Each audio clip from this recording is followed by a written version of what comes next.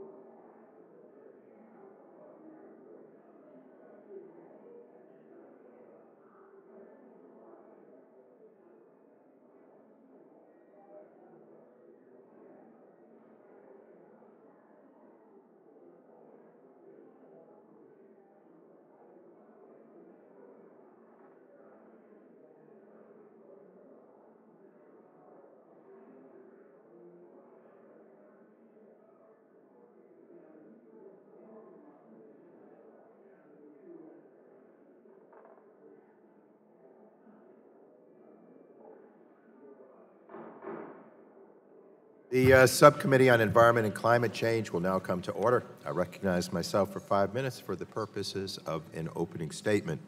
The events of September 11th transformed how we think about what it means to be safe in our communities.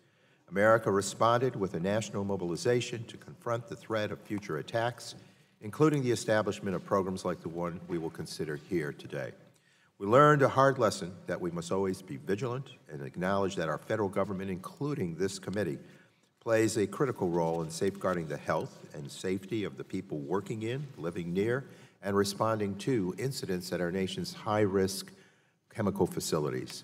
Thank you to our colleagues on the Homeland Security Committee for starting this process. Mr. Richmond and Chairman Thompson's bill, H.R. 3256, the Protecting and Securing Chemical Facilities from Terrorist Attacks Act of 2019, is the basis for today's legislative hearing. Since 2007, chemical facilities have been regulated to address risks under the Chemical Facility Anti-Terrorism Standards, or CFATS, program that's been implemented by the Department of Homeland Security. CFATS is an important part of our nation's counterterrorism efforts to secure high-risk chemical facilities. Under CFATS, around 3,300 manufacturing, handling, and storage facilities must implement risk-based performance standards in some 18 areas. The program received its first multi-year extension in 2014, and in January of this year, Congress acted to extend the program through April of 2020 and prevent a potentially dangerous lapse. It is my hope that this committee will once again find bipartisan agreement on a multi-year CFATS extension that can be supported by the leadership on both House committees of jurisdiction from both sides of the aisle. Everyone here understands the importance of a multi-year extension, which would give the program a vital measure of certainty and stability. But as Congress considers a CFATS reauthorization, we cannot afford to overlook this opportunity to reinforce what is working well and address what could be improved. Today, I expect to hear that this program generally enjoys support from chemical manufacturers, distributors, and workers at these sites. But there remain numerous ways in which it could be strengthened. I'm open to hearing suggestions, especially those that help ensure workers and local communities are being consulted and participating appropriately in the program and receiving the information they need to stay safe. I also want to hear from our witnesses how the program can greater incentivize risk reduction, not just risk management. Risk reduction is ultimately the best way to ensure the protection of workers and frontline communities. With that said, I'm skeptical of any change that would create new security gaps by allowing for additional exemptions to the program. We need, instead, to be looking more holistically at the threats facing these facilities. Without question, they are evolving, and not just from terrorism and malicious acts. When it comes to protecting workers, first responders, and surrounding communities, safety and resilience are as important as security. Chemical fires, explosions, and releases can have serious consequences regardless of whether an incident was an accident, a natural disaster, or an act of terrorism. We saw in the aftermath of Hurricane Harvey in Texas that extreme weather can be just as big a threat as more traditional security concerns. The people working at these facilities and living in nearby communities should be able to expect the same measure of protection and risk mitigation. And I hope the appropriate agencies will work to ensure the development of industry guidance to help facilities assess their risks from extreme weather. September 11th, 2001 forever changed how our nation thinks about security. We have achieved much in the 18 years since, but we cannot rest on our heels or become stagnant in our thinking. Threats to chemical facilities continue to evolve, from cybersecurity to extreme weather events, and the programs that guarantee the safety of workers, first responders, and frontline communities must also evolve to meet these threats. Thank you to Mr. Wolf for appearing before the subcommittee once again, and I also welcome our witnesses on the second panel.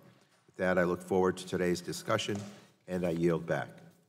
Chair now recognizes the ranker of the subcommittee, Representative Shimkus of Illinois. Thank you, Mr. Chairman, for the time. Today, the subcommittee will not only check in on the progress of the Chemical Facilities Anti-Terrorism Standards Program, commonly known as CFATS, at the Department of Homeland Security, but also review legislation introduced to both save the program's authority from expiring, as well as make significant changes to the program. The CFATS program, which Congress first authorized in the fall of 2006, was a continuation of congressional efforts since the terror attacks that occurred 18 years ago today. This law, then referred to as Section 550, surgically and directly addressed gaps in federal law regarding terrorism and other intentional acts against high-risk facilities due to their use or possession of chemicals of concern at levels of concern. The core of this new security-focused law was a process where DHS issued risk-based performance standards that required vulnerability assessments and site security plans by covered facilities. Most importantly, to avoid overlapping with other federal programs, CFATS was designed to foster collaboration between government and regulated parties. Unfortunately, the early years of CFATS program implementation were marked with several growing pains, some more hurtful than others. No one knows that more than our witness from the Department of Homeland Security, David Wolf. I said last June that his commitment and longevity with the program make him the Cal Ripken of CFATS, and I think others would agree with me. Last June, we learned that Mr. Wolf not only set many remedial goals to address issues he and the Government Accountability Office found in the CFATS program. Under his watch, tremendous progress has been made towards correcting those programs, reinvigorating morale, improving communication, and reviving the confidence in the CFATS program. My congratulations to you. I think today's CFATS has earned an extension of its program authority. That's great, but Congress needs to ensure that CFATS program is a success because it is a success and not just because of the leadership of one or two people. After Cal Ripken retired, his team took 10 years to recover to a competitive position. Given that stopping terrorism is CFAT's job, we should not assume stability after so much change to correct this program's problems. That is why I don't believe that CFATS needs to expand its mission.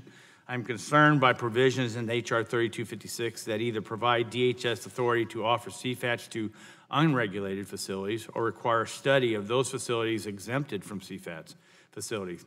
Exempted because Congress gave them their own anti-terrorism programs for their unique circumstances. I'm also concerned about the precedent for layering specific requirements onto site security plan approval. No matter how well-meaning, when meeting the risk-based performance standards already accomplishes those requirements. A third thing that bothers me in this legislation is the redefinition of risk for the CFATS program and the directive to deploy that new definition. The existing definition of risk for CFATS, vulnerability, threat, consequence, is based on GAO recommendations and the National Infrastructure Protection Program.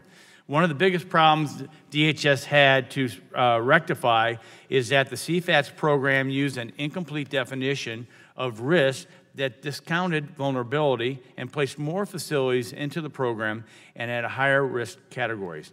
DHS spent years undoing this mess, but the legislation acts as if the mistakes were correcting the risk formula to make it more consistent.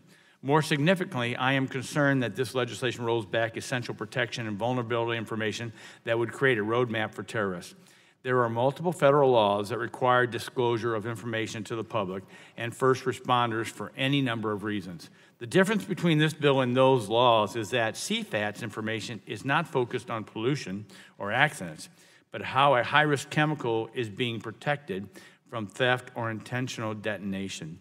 First responders and local officials already have this access to this information if they have a need to know and are trained in handling it. Making this information public will cause material, physical, and economic harm to these facilities and their communities.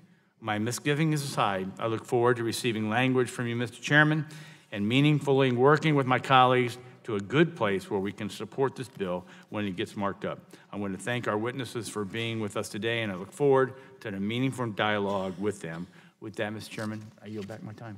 The gentleman yields back. The chair now recognizes Representative Pallone, chairman of the full committee, for 5 minutes for his opening statement. Thank you, Chairman Tonka. Today, on the 18th anniversary of the September 11th terrorist attacks, we are here to discuss important security legislation that could help prevent another attack. We'll never forget 9/11 and its longstanding impacts on families, first responders, and our nation as a whole.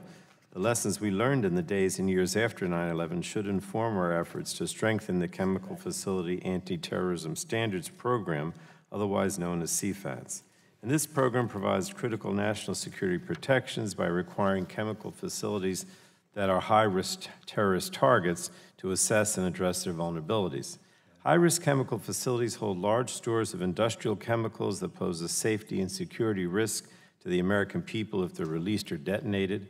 A recent report found that more than 134 million Americans live in the vulnerability zones around chemical facilities. That's more than 1/3 of Americans.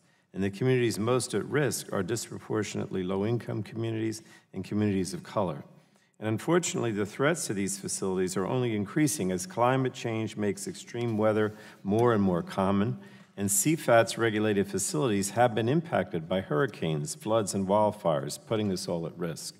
So I've been an advocate for increased safety and security at our nation's chemical facilities for many years, well before the CFATS program was established in 2006. My home state of New Jersey, which has a high population density, also has a large number of chemical facilities, so the consequences of lax security could be devastating there. And that's why New Jersey led the way on chemical plant security, adopting requirements for the assessment of so-called inherently safer technology, and adopting mandatory security standards before the federal program was in place. Earlier this year, the CFATS program came close to lapsing. Despite the importance of the program and support on both sides of the aisle, the authorization came within 10 days of expiring during the Trump government shutdown. A bill in the Senate also sought to seriously weaken the program with changes, including an ill-advised exemption for explosives.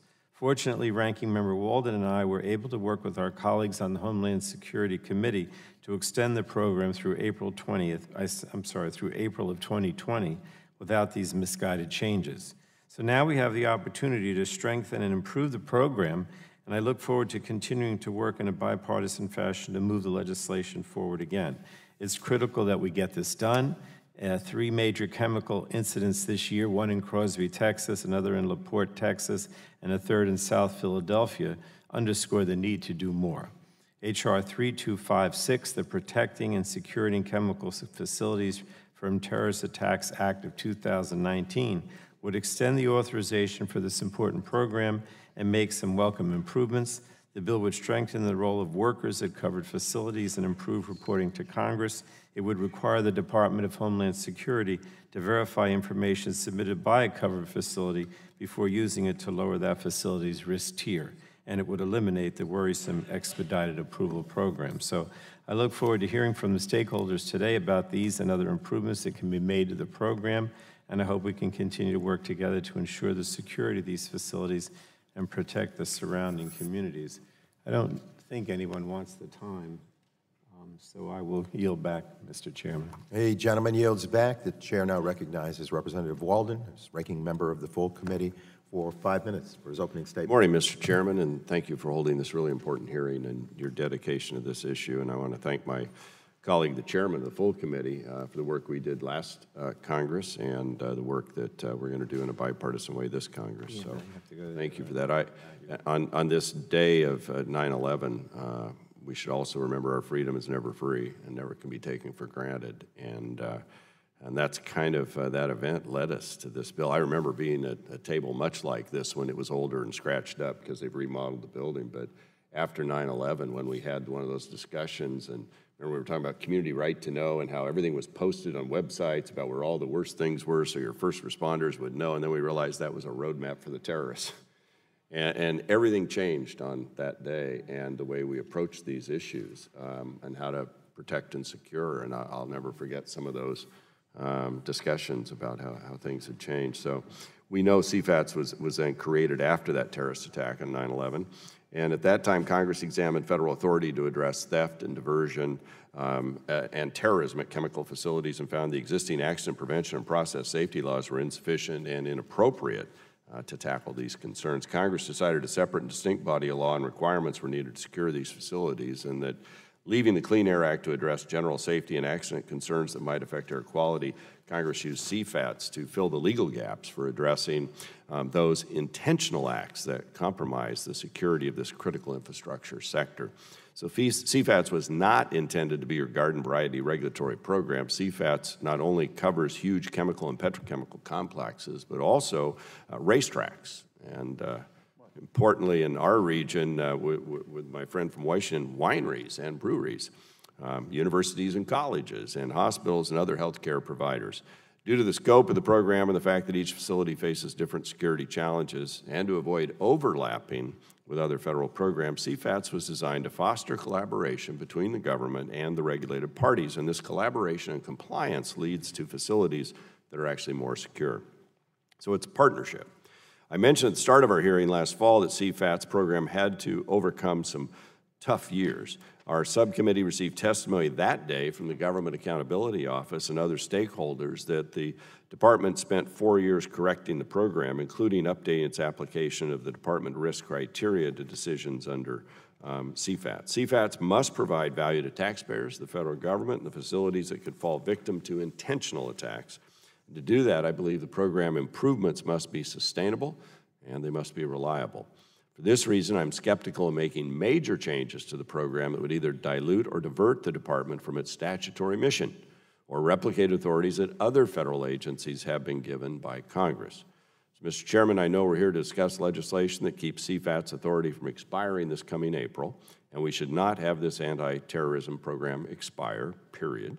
I understand the Homeland Security Committee marked up this bill 12 weeks ago, and it passed on a straight party line vote with no Republicans supporting it, but I also understand they have not formally reported their bill. Our committee has been overseeing this program since its inception, and today continues Energy and Commerce's committee's work. So I look forward to working with you, Mr. Chairman, and the full committee chairman to see where we can strike a bipartisan agreement that works for the country. So I want to welcome our witness for being here today, and thank you all for sharing your views. And with that, Mr. Chairman, I'll yield back the balance of my time. And as a disclaimer, we have a second subcommittee hearing going on simultaneously, so I must depart for that one. But thank you for holding this hearing. We look forward to working with you in good faith. Well, thank you very much. The gentleman yields back. The chair would like to remind members that pursuant to committee rules, all members' written opening statements shall be made part of the record. I now introduce our sole witness for our first panel, Mr. David Wolf, Acting Deputy Assistant Secretary for Infrastructure Protection at the Department of Homeland Security. Thank you, Secretary Wolf, for joining us. We appreciate your time and your ideas and thoughts on the legislation. Before we begin, I would like to explain the lighting system. In front of you are a series of lights. The light will initially be green at the start of your opening statement. The light will turn yellow when you have 1 minute remaining. Please begin to wrap up your testimony at that point. The light will turn red when your time expires. So at this time, the chair will recognize Mr. Wolf for 5 minutes to provide his opening statement. Secretary Wolf. So, thank you so much, Mr. Chairman, Ranking Member Shimkus, and other members of the committee. Really do appreciate the opportunity to be here today to provide an update on the progress the Chemical Facility Anti-Terrorism Standards Program, or CFATS, continues to make in fostering security at America's highest risk chemical facilities. So, recognizing that we're here today on September 11th and recalling the devastating terrorist attacks carried out on the state 18 years ago, it's important to note that as a nation, we have made much progress in securing America's critical infrastructure. Of course, we can never let our guard down, however, which is precisely why we come to work every day at the Department of Homeland Security and in our new Cybersecurity and Infrastructure Security Agency focused on securing today and defending tomorrow. And with respect specifically to the CFATS program, a program that remains squarely focused on securing high-risk facilities and preventing acts of chemical terrorism, the same holds true. So it is no secret that the CFATS program faced some significant challenges in its early years. In 2012 and 2013, as we were laying the foundation for key improvements, I did come before this committee and I emphasized the importance of long-term authorization for this critical national security program. And I'm very grateful for the leadership the committee demonstrated in securing the 4-year CFATS authorization that was signed into law in December of 2014. And I'm grateful as well for your role in attaining the 15-month extension of that authorization through April of 2020 that was enacted earlier this year. So I'm appreciative that the committee is again working to ensure continuing long-term authorization of CFATS. So the stability that was ushered in with long-term authorization has absolutely driven unprecedented progress as our team has worked with CFATS-covered facilities to make America's high-risk chemical infrastructure a truly hard target, with literally tens of thousands of security measures having been put into place at high-risk chemical facilities across the nation. These facilities have achieved on average a 55% increase in their security posture as a direct result of CFATS. The stability afforded by long-term authorization has facilitated our planning and execution of important programmatic improvements, a few of which I'll detail in a moment, while it has also afforded regulated industry stakeholders with the certainty they deserved as they planned for and made capital investments in CFATS-related security measures. Later today, you'll have the opportunity to hear directly from industry and other stakeholders about their experience with CFATS. The gains I've just noted would not have been possible without the commitment and hard work of companies across the nation that have put CFATS-focused security measures and in many cases have put those measures in place and in many cases have provided important feedback and ideas that have helped us to improve our processes and our effectiveness. So many of those stakeholders are here in the room today. I appreciate their presence, and I'm looking forward to the perspectives that will be shared by the next panel. And of course, I do want to acknowledge our very hardworking CFATS team, 250 folks here in Washington and across the nation who have built a truly world-class program and who are laser-focused on securing America's high-risk chemical infrastructure. So about those programmatic improvements I mentioned, what have we been doing to make CFATS even stronger as we've enjoyed the stability of long-term authorization? We've improved processes, eliminated bottlenecks, and seen unprecedented progress in the pace of inspections and in the review of facility site security plans, eliminating a backlog of security plan reviews 6 years ahead of earlier GAO projections. We've developed and launched an improved risk assessment methodology. We've implemented the CFATS Personnel Surety Program, affording CFATS-covered facilities the ability to ensure that individuals with access to critical assets have been vetted for terrorist ties, and we've dramatically reduced burden across our stakeholder community. Now, while the stability afforded by long-term authorization has yielded all of this progress over the past 4 or 5 years, we are not done yet. And continued long-term authorization will be absolutely critical to ensuring that we're able to focus on driving even more effective and even more efficient approaches to fostering chemical security. Now, as we look toward the future, I do think it's important to note that CFATS regulatory coverage is targeted to the nation's highest risk chemical facilities, a universe that currently is composed of approximately 3,300 facilities. Now, while CFATS has contributed to effectively hardening these high-risk facilities against the prospect of terrorist attack, we've actually received top-screen reports, the reports that are filed by companies to initiate the DHS risk assessment process for more than 30,000 additional facilities. Now, while we've determined that these additional facilities do not present a high risk of terrorism, they nonetheless maintain inventories of CFATS chemicals of interest, the very sorts of chemicals that are viewed as attractive by our adversaries and that are used in attacks around the globe. So while these facilities are not considered high risk under CFATS, they aren't no-risk facilities. And it's for this reason that we'd very much like to work with this committee and the Congress on a path toward authorizing our chemical security inspectors to work with these facilities completely at the option of the individual facility on a voluntary, non-regulatory basis. And this is a point that is important to emphasize. We'd like our inspectors to be able to share their expertise with these facilities, to provide assistance, and to offer consultation on security measures, not to extend CFATS regulation to these facilities. In our view, this is an important next step to build upon the culture of chemical security that CFATS has fostered. Now, as we are all too aware, the threat of chemical terrorism remains a real and a very relevant one. Around the globe, our adversaries continue to seek, acquire, and use in attacks chemicals of the sort that trigger coverage under CFATS, and the threat stream continues to reflect that chemical facilities themselves remain an attractive target for terrorists. I can tell you with certainty that the work we are doing as an extended chemical security community is making a real difference in protecting our nation. And having had the opportunity to work with my counterparts in other nations, I can tell you that what we're doing here in the United States through CFATS, the culture of chemical security you have helped us to build with your support for long-term CFATS authorization, is absolutely the envy of the world. With its targeted focus on the highest risk facilities, with its 18 comprehensive risk-based performance standards addressing physical, cyber, and insider threats, and with its non-prescriptive, flexible approach to regulation, CFATS is well-suited to enhancing security across the very diverse landscape of high-risk chemical facilities. So I would like to again thank this committee and your top-notch staff for your leadership on CFATS authorization, for your patience with my extended statement as well. We are fond of saying that chemical security is a shared commitment, and not unlike the role of our industry and other stakeholders and the role of our very talented DHS team, the role of Congress in shaping and authorizing CFATS for the long term has been hugely important, and looking forward very much to working further with you as we drive toward a truly long-term reauthorization. So thank you so much, and look forward to the dialogue here today. Thank you, Mr. Wolf, and we recognize the rather quick pace that you set, so we didn't want to stop that flow. So thank you so much, and thank you again for joining us this morning.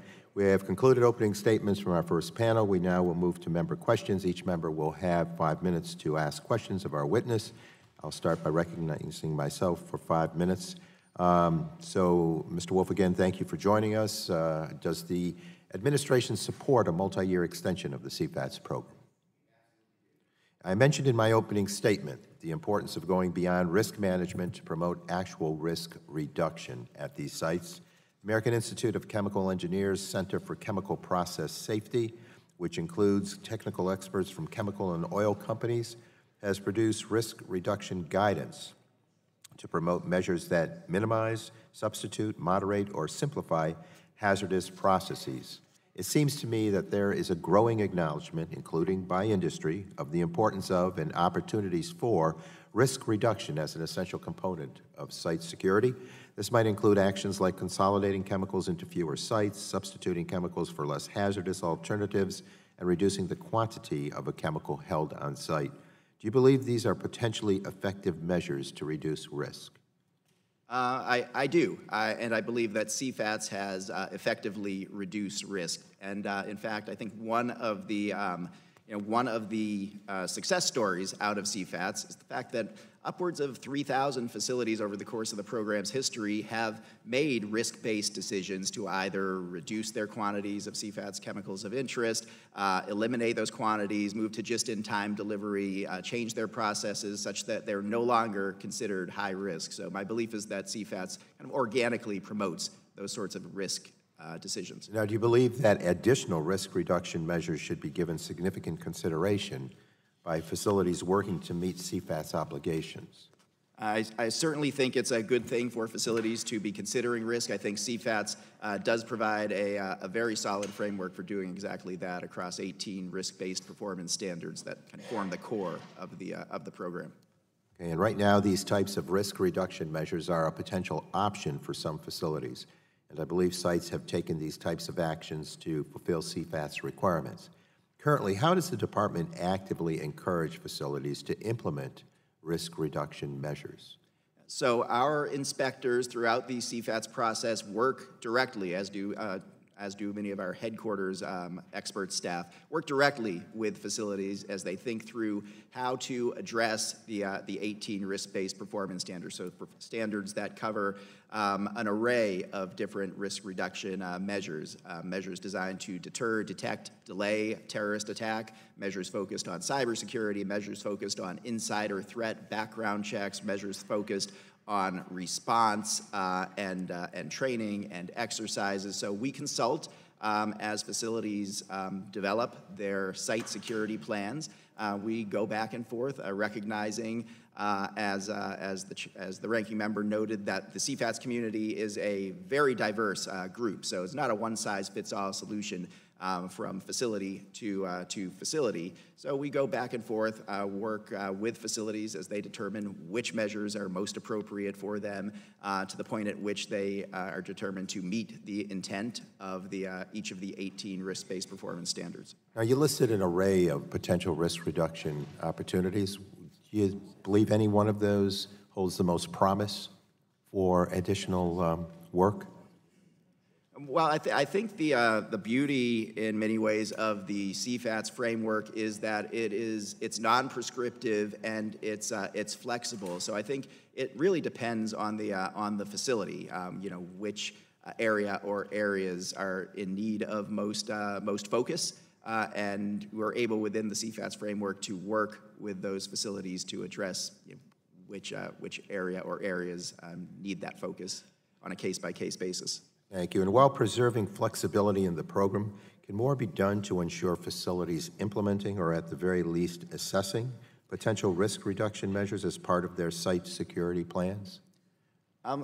I think a lot is being done already, and CFATS is very much already focused at those highest risk facilities on working with the owners and operators and the security professionals on site at those facilities and in those companies to reduce risk across those 18 risk-based performance standards. Well, we thank you for your testimony and your appearing before the subcommittee today. The chair will now recognize Mr. Shimkus, subcommittee ranking member, for 5 minutes to ask questions. Thank you, Mr. Chairman. Again, Mr. Wolf, thanks for being here. And to my colleagues on the subcommittee, this is really an important issue. It is driven from the terrorist attack, and many of us have in our districts facilities, chemical facilities. So the balance is making sure that they are protected as much as possible. And I think our concern, and I think we all acknowledge the fact that we want to get as long-term reauthorization as we can. And I want to thank the chairman and the ranking member for the work and scratching, really, to get whatever it was, 18 months. We have a problem with the Senate on this issue, and I think it's the due diligence for us doing this right could help us overcome that.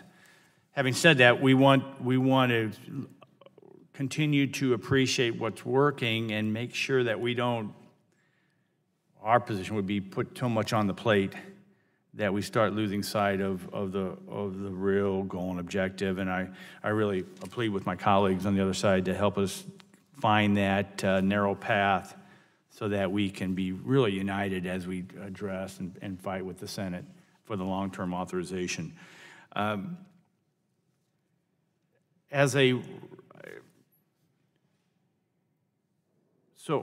regulatory program with enforceable requirements, would IST-like requirements, inherently safer technology debate, which we've had in this committee numerous times, be easy to understand and enforce?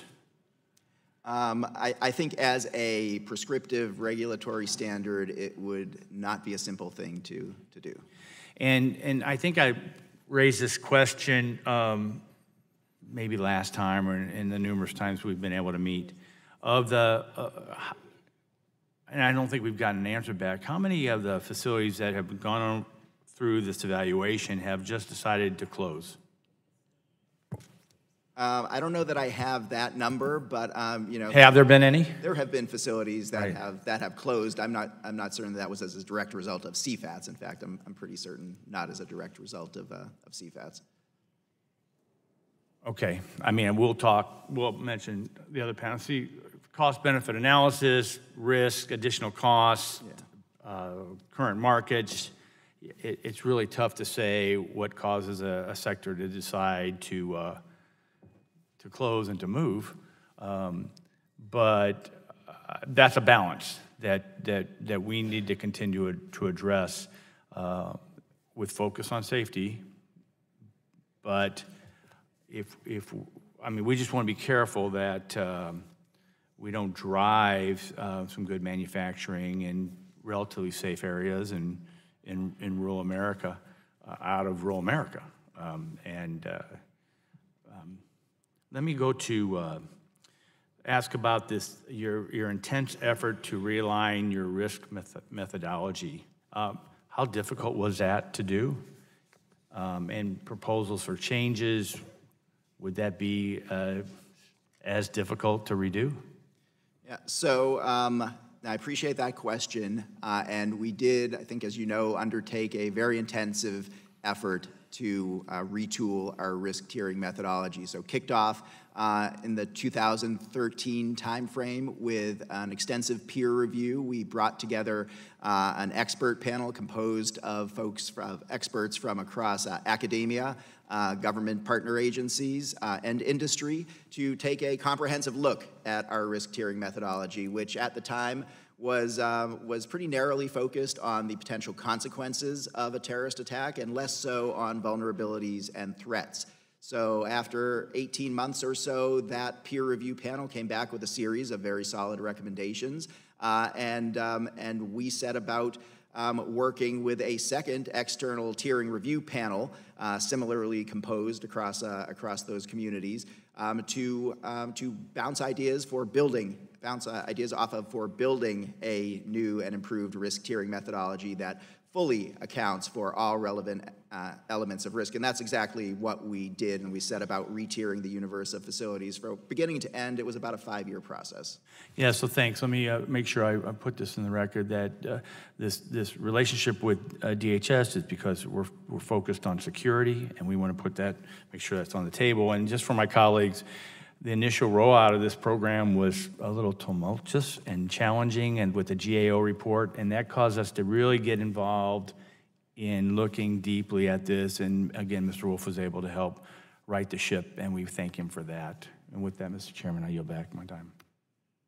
The gentleman yields back. The chair now recognizes Representative Peters for 5 minutes. Thank you, Mr. Chairman. Thank you, Mr. Wolf, for being here today.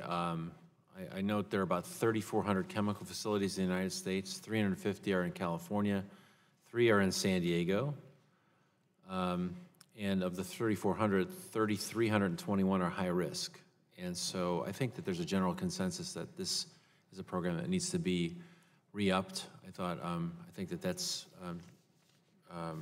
pretty clear. So that's a big step. Are you familiar with the particular bill that came out of Homeland Security? Are you familiar with that draft? I am a little bit familiar with it, yeah. Does the administration or do you personally have issues with that bill that you'd like to see changed, or are you okay with it, do you think? So I think I think what we are concerned most about is that we achieve a long-term authorization for the program, as you noted, and that bill would afford us a 5-year period of authorization. I'm happy to discuss individual proposals in the bill here today, but from our perspective, getting to that long-term authorization is the absolute highest priority. Yeah, and so 5 years is a good number of years, you think? Or you I feel like maybe a 0 is missing. Okay. Okay, 0.5. But 5 is a good start. Okay, thank you. Start. I get it. Okay. So, well, that's helpful, actually. Let me just ask you a specific question. On the next panel, one of the people who will be appearing is Mr. John Paul Smith on the United Steelworkers. I want to read you a quote, see if you have an issue with this. Reauthorization should include a requirement for CFATS facilities to generate, document, and effectively transmit actionable chemical and process information to, including employees and their union representatives at self-responding facilities. DHS should also be required to generate, distribute, and make publicly available the practices facilities have used to tier out or tier down in the program. This information sharing is critical to ensure that risks are not just being shifted, and so that other facilities can use those lessons across the industry to reduce risks and hazards. Do you have an opinion or anything you want to say about that? Is that something you agree with, disagree with, or is not important to the administration? Yeah, I think broadly speaking, with respect to information sharing, this is a security-focused program, so we need to continue to strike the correct balance between ensuring that we're able to share information with those who have a need to know that information, so law enforcement, first responders, emergency planners who are charged with protecting our communities, and ensuring that we don't provide a roadmap, that we don't distribute information so widely that it does become available to those who would seek to do us harm. That list of folks with whom information should be shared also includes employees with a security background who can contribute to the development of a facility site security plan. With respect to the sharing of best practices across the universe of chemical facilities, I think that is a good thing. It's certainly something we can talk some more about and work toward. But best practices that have been put in place by companies under CFATS to improve security, we absolutely want to share those to the greatest extent possible with other chemical facilities. Great. And as far as today, you don't have a particular objections or suggestions for this draft bill to accommodate those concerns, or do you? Well, I think we're in a good place actually already, as is with the program with respect to being able to continue with that appropriate balance between sharing of information and protecting sensitive information from the prying eyes of our adversaries, and already certainly have authority to share information across the community of chemical facilities. Great. Anything else you'd like to tell us about this draft before we hear from the next panel? 50 years would be 50 years, awesome. okay. Awesome. Okay, thank you very much. I yield back. Gentleman yields back. The chair now recognizes Representative McKinley for 5 minutes.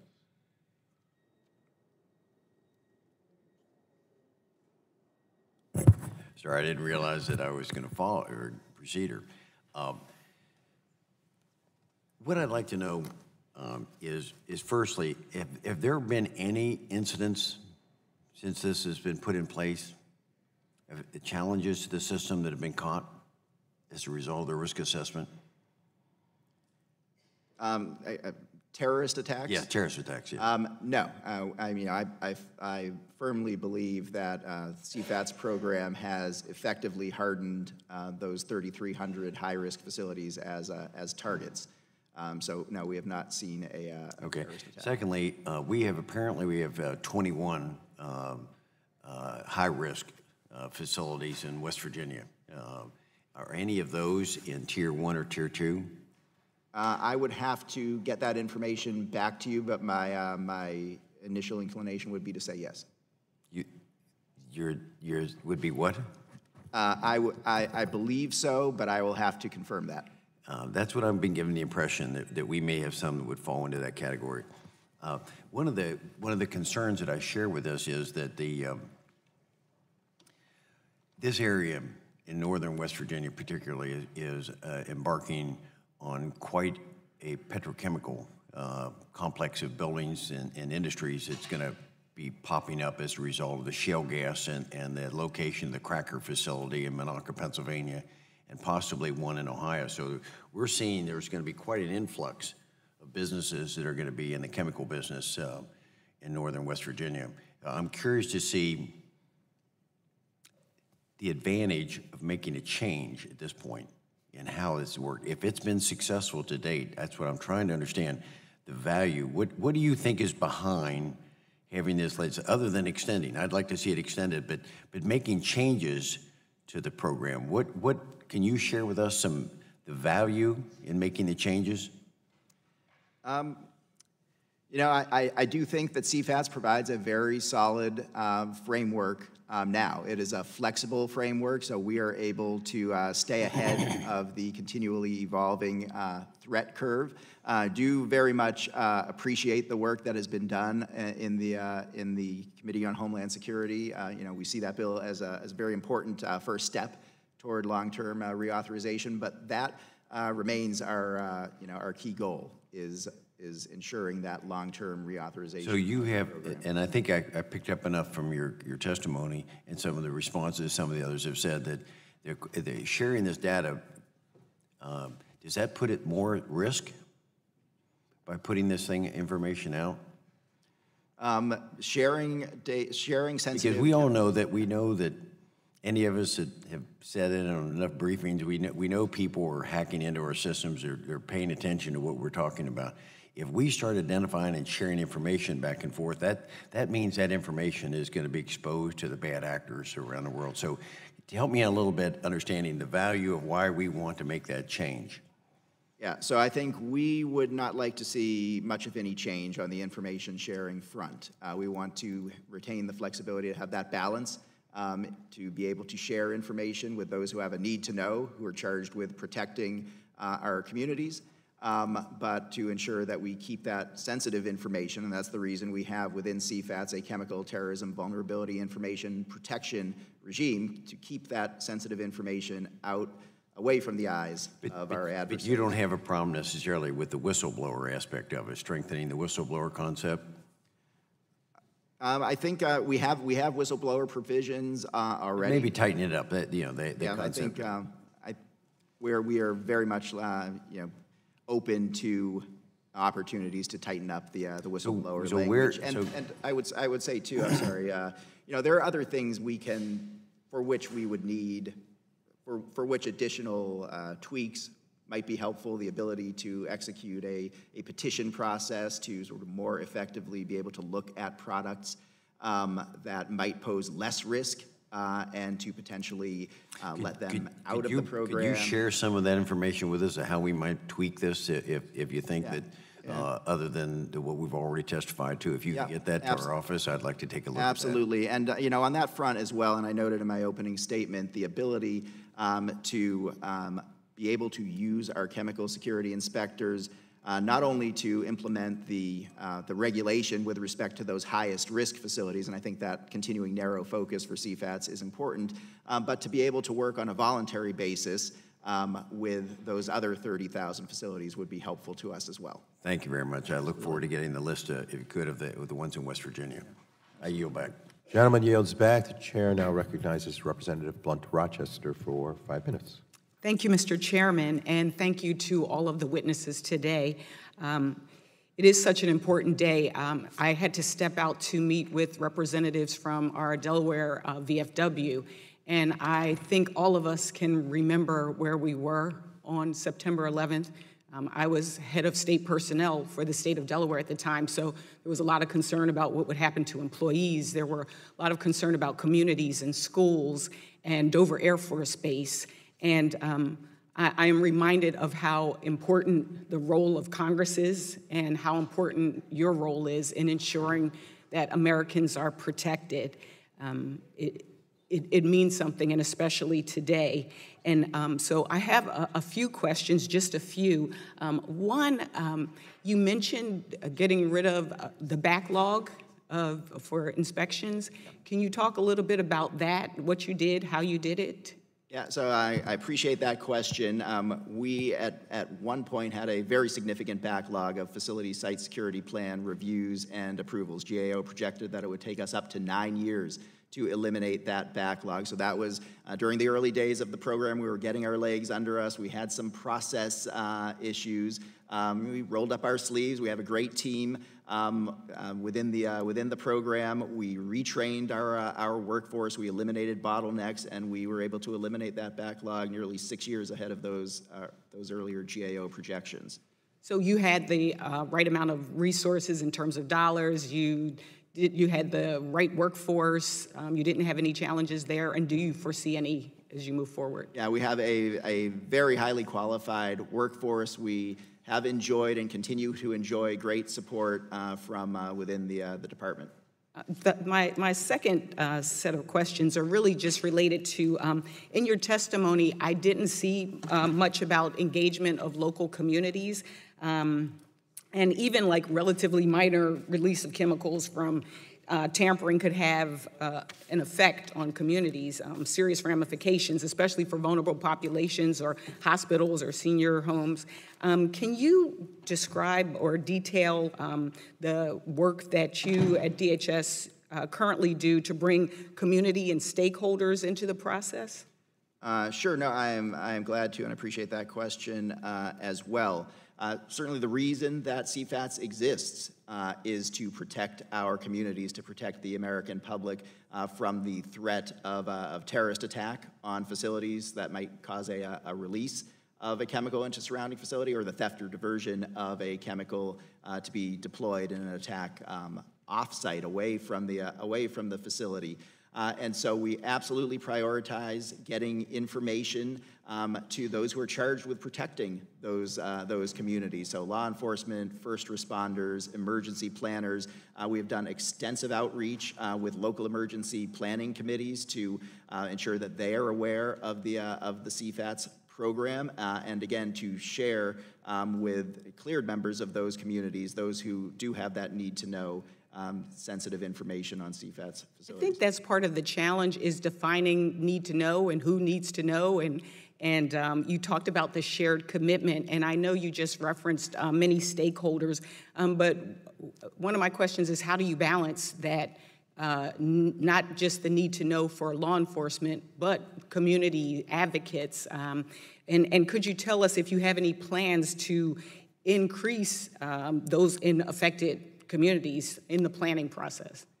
Yeah, so we certainly include within the realm of those who have a need to know emergency planners who plan on behalf of those local jurisdictions for emergencies. And within the CFATS program, within our 18 risk-based performance standards, we have one, RBPS 9, focused on response. And with respect to release facilities that pose a threat of release of a chemical into the surrounding community, one of the requirements we place on covered facilities is a requirement to reach out to local communities, to members of public, to ensure that they have awareness of shelter-in-place protocols and that sort of thing. So I think that's an important way in which we engage the community within CFATS.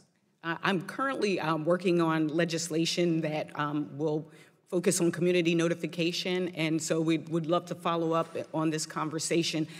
You know, we talk about need to know, and I think it's really important to drill down deeper. Some of the testimony that may be coming later references the fact that sometimes communities are confused and things are not clear to them. And so I think as we move forward, if we can have some dialogue about that, I thank you, and I yield back my time.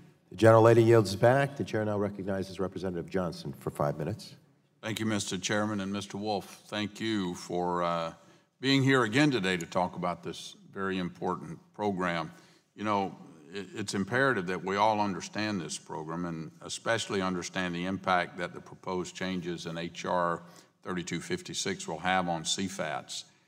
We can't produce a bill that creates unintended consequences. Nobody wants to do that. So your participation is very much appreciated.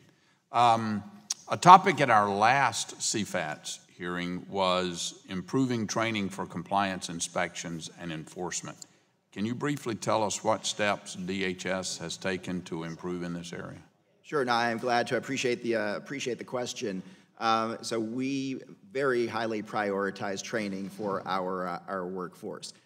We continue to operate, a robust training program. It includes basic training for all of our new inspectors. It includes advanced training for our inspector cadre on topics such as cybersecurity, on topics such as the personnel surety program.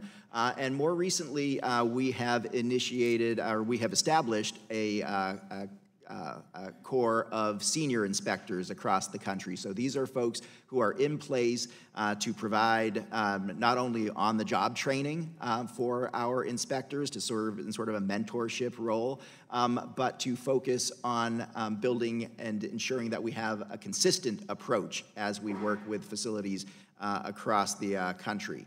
And on that front as well, we've recently established an audit program. So we are internally looking at our own actions. We are auditing our inspections. We are generating best practices to share among and across our inspector corps, and identifying areas where we may need some improvement as well. All right. Does DHS have minimum qualification requirements for inspectors to demonstrate their knowledge and understanding of the facilities they encounter and relevant guidance on enforceable requirements? Yeah, absolutely we do. So those inspectors, need to get through the basic and advanced training. There are exams at the end of the training. There are basic requirements to be selected to become a chemical security inspector. We have, as a result, a very talented workforce. We have folks with vast experience across military, law enforcement, chemical industry, among many Let's dig into that a little bit, because we've talked about training, but what types of professional development exists for these auditors and inspectors to stay proficient on industry, new developments and that kind of stuff? So there's that on-the-job training, that sort of internal training, but we ensure that our inspectors are active members of relevant associations and have access to those resources. So earlier this week was at the annual Global Security Exchange put on by the American Society of Industrial Security. So we have membership for all our inspectors in that organization. They're all part of the local chapters, able to be part of that network and able to be plugged in and to stay on the leading edge of evolving. Are there continuing education requirements or anything like that? Do you require them to go to any kind of seminars in their specific Yeah, we areas of concentration? We manage that internally, so we develop training on, for instance, advanced cybersecurity, and require that members who have the sort of certification to engage with the more complex cyber cases. All right, and I know this has been touched on a little bit already. You know, some people argue that greater public sharing of chemical vulnerability information is necessary for communities to be better protected. And I know you know that CVI is used to protect information developed under CFATS regulations that relate to vulnerabilities of high-risk chemical facilities that possess chemicals of interest for terrorist attacks. So, Mr. Wolf, is it wise to have CVI publicly available? No, I do not believe it makes good sense from a security perspective to have CVI information, the most sensitive information about high-risk chemical facilities available to members of the general public. Okay, all right. Mr. Chairman, I yield back an entire 8 seconds.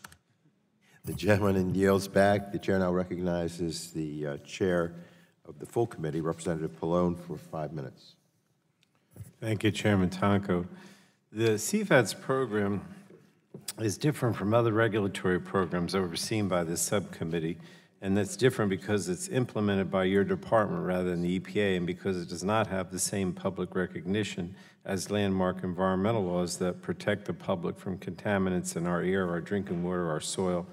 And while this program is just as important to keeping the public safe, it's far less accessible and transparent to the public than other programs. And when we reauthorized the program in 2014, the law included a requirement that the department prepare an outreach implementation plan for stakeholder engagement. You published an outreach plan for fiscal year 2019, so I wanted to ask a few questions about that. First, how have you engaged workers and their representatives under the outreach plan? And what mechanisms are in place to ensure that employees play a role in the implementation of CFATS? So I appreciate that. We certainly, as we conduct outreach, and we very much prioritize outreach to all of our stakeholder communities, you think awareness of the CFATS program is very important to its success. We include in that outreach efforts to maintain open lines of communication with labor organizations at the national level, and on a facility-by-facility basis.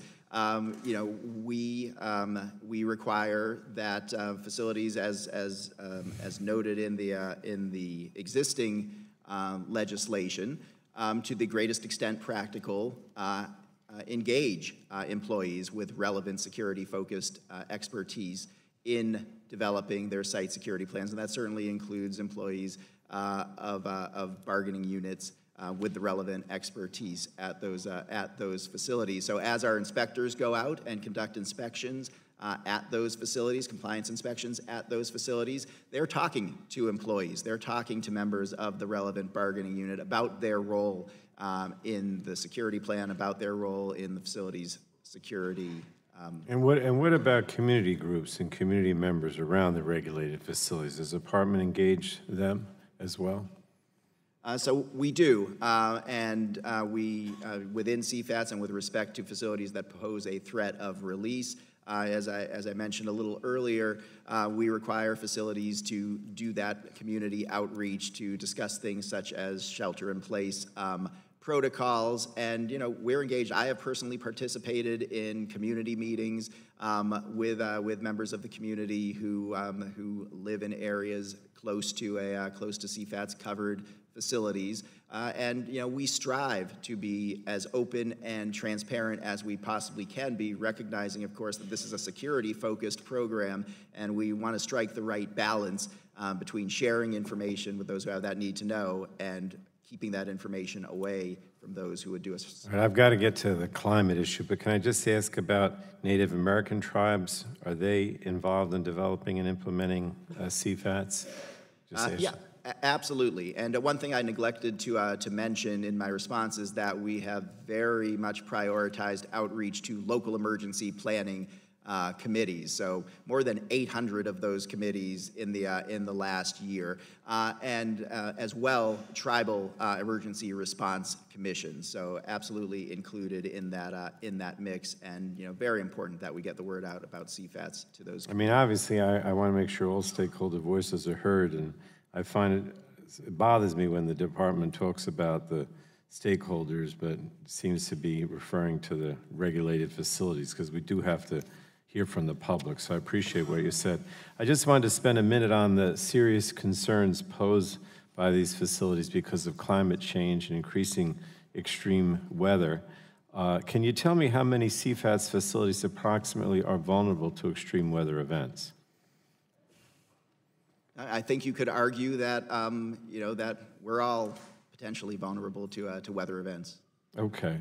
And when Hurricane Harvey struck Houston, historic flooding impacted chemical facilities across that region. At one facility, the Arkema plant in Crosby, the flooding disabled all the control measures in place to contain their dangerous chemicals because they all depended on backup generators below the waterline.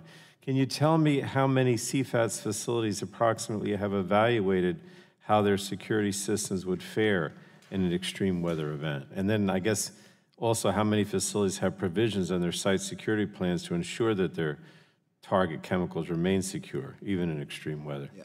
You only got about half a minute, but whatever. I will take my best shot at it. Right. So CFATS, which is focused, I think, appropriately on the security of high-risk chemical facilities, includes provisions to ensure that security systems are appropriately redundant, that there does exist backup power for, say, closed-circuit TV cameras and other security systems. So I would say that, all of our CFATS-covered facilities have had that discussion and have put in place those sorts of redundancies that, although put in place for the CFATS anti-terrorism security-focused purpose, have ancillary benefits when there is a weather event. All right, thank you. Of course. Thank you, Mr. Chairman. The chairman yields back. The chair now recognizes Representative Duncan for 5 minutes. Thank you, Mr. Chairman. Back in 2014, when the CFATS was authorized by Congress, I sat on the Homeland Security Committee. So I remember the debates back then. Also, sitting here listening to the conversations this morning on the 18th anniversary of the 9/11 terrorist attacks on our country, I can't help but think about why the Department of Homeland Security was stood up in the first place. And that was because we had a lot of agencies of the federal government working independently, sharing or not sharing information, stovepiping of that information, protecting their turf, their fiefdoms. And so we decided to put the security concerns of our nation into one department, the Department of Homeland Security, to focus on areas that need to be protected and hedged against terrorist attacks of the future. I think protecting our chemical facilities that could be vulnerable to terrorist attacks is important. We talk with a lot of chemical companies in our state about these issues, and did back in the early 2011, 12, 13, 14, before CFATS was passed.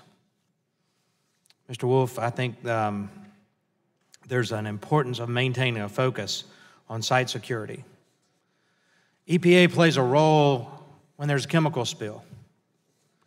OSHA plays a role when there are worksite accidents or sets forth guidelines for the protection of the employees at facilities around the country. That's their role, that's their mission.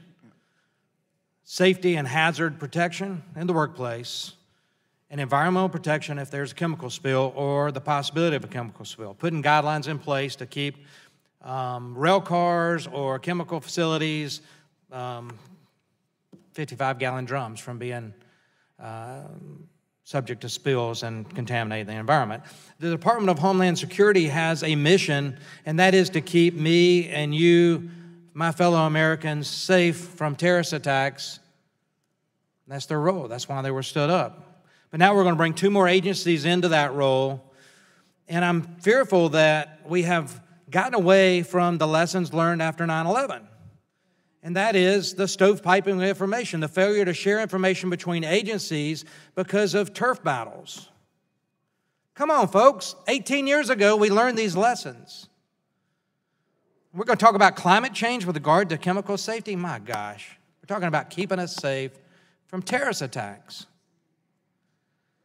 Mr. Wolf, I appreciate you being here. Your perspective, from your perspective, DHS, why is it so important to avoid diluting the CFATS program's mission?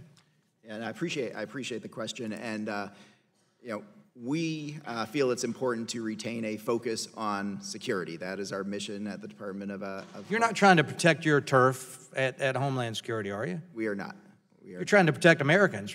Absolutely right. It's an anti-terrorism program. The threat is as real and as relevant as it ever has been. It is as high as it has ever been from a chemical terrorism perspective. It continues to evolve into realms such as unmanned aircraft systems, cyber attacks, and insider threat and beyond. And I feel as though we do need to maintain within the CFATS program kind of a laser focus on security. And with CFATS, we are talking about America's highest risk chemical facilities. It's a targeted program, I think appropriately so, and it's been a successful program, so we do not want to take our eye off that ball.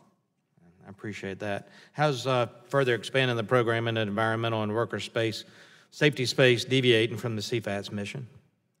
So CFATS is a security program. So the 18 risk-based performance standards are focused on securing facilities against terrorist attacks. As I noted a few minutes ago, there are ancillary benefits in terms of reducing risk in weather scenarios, but our 150 chemical security inspectors are security professionals.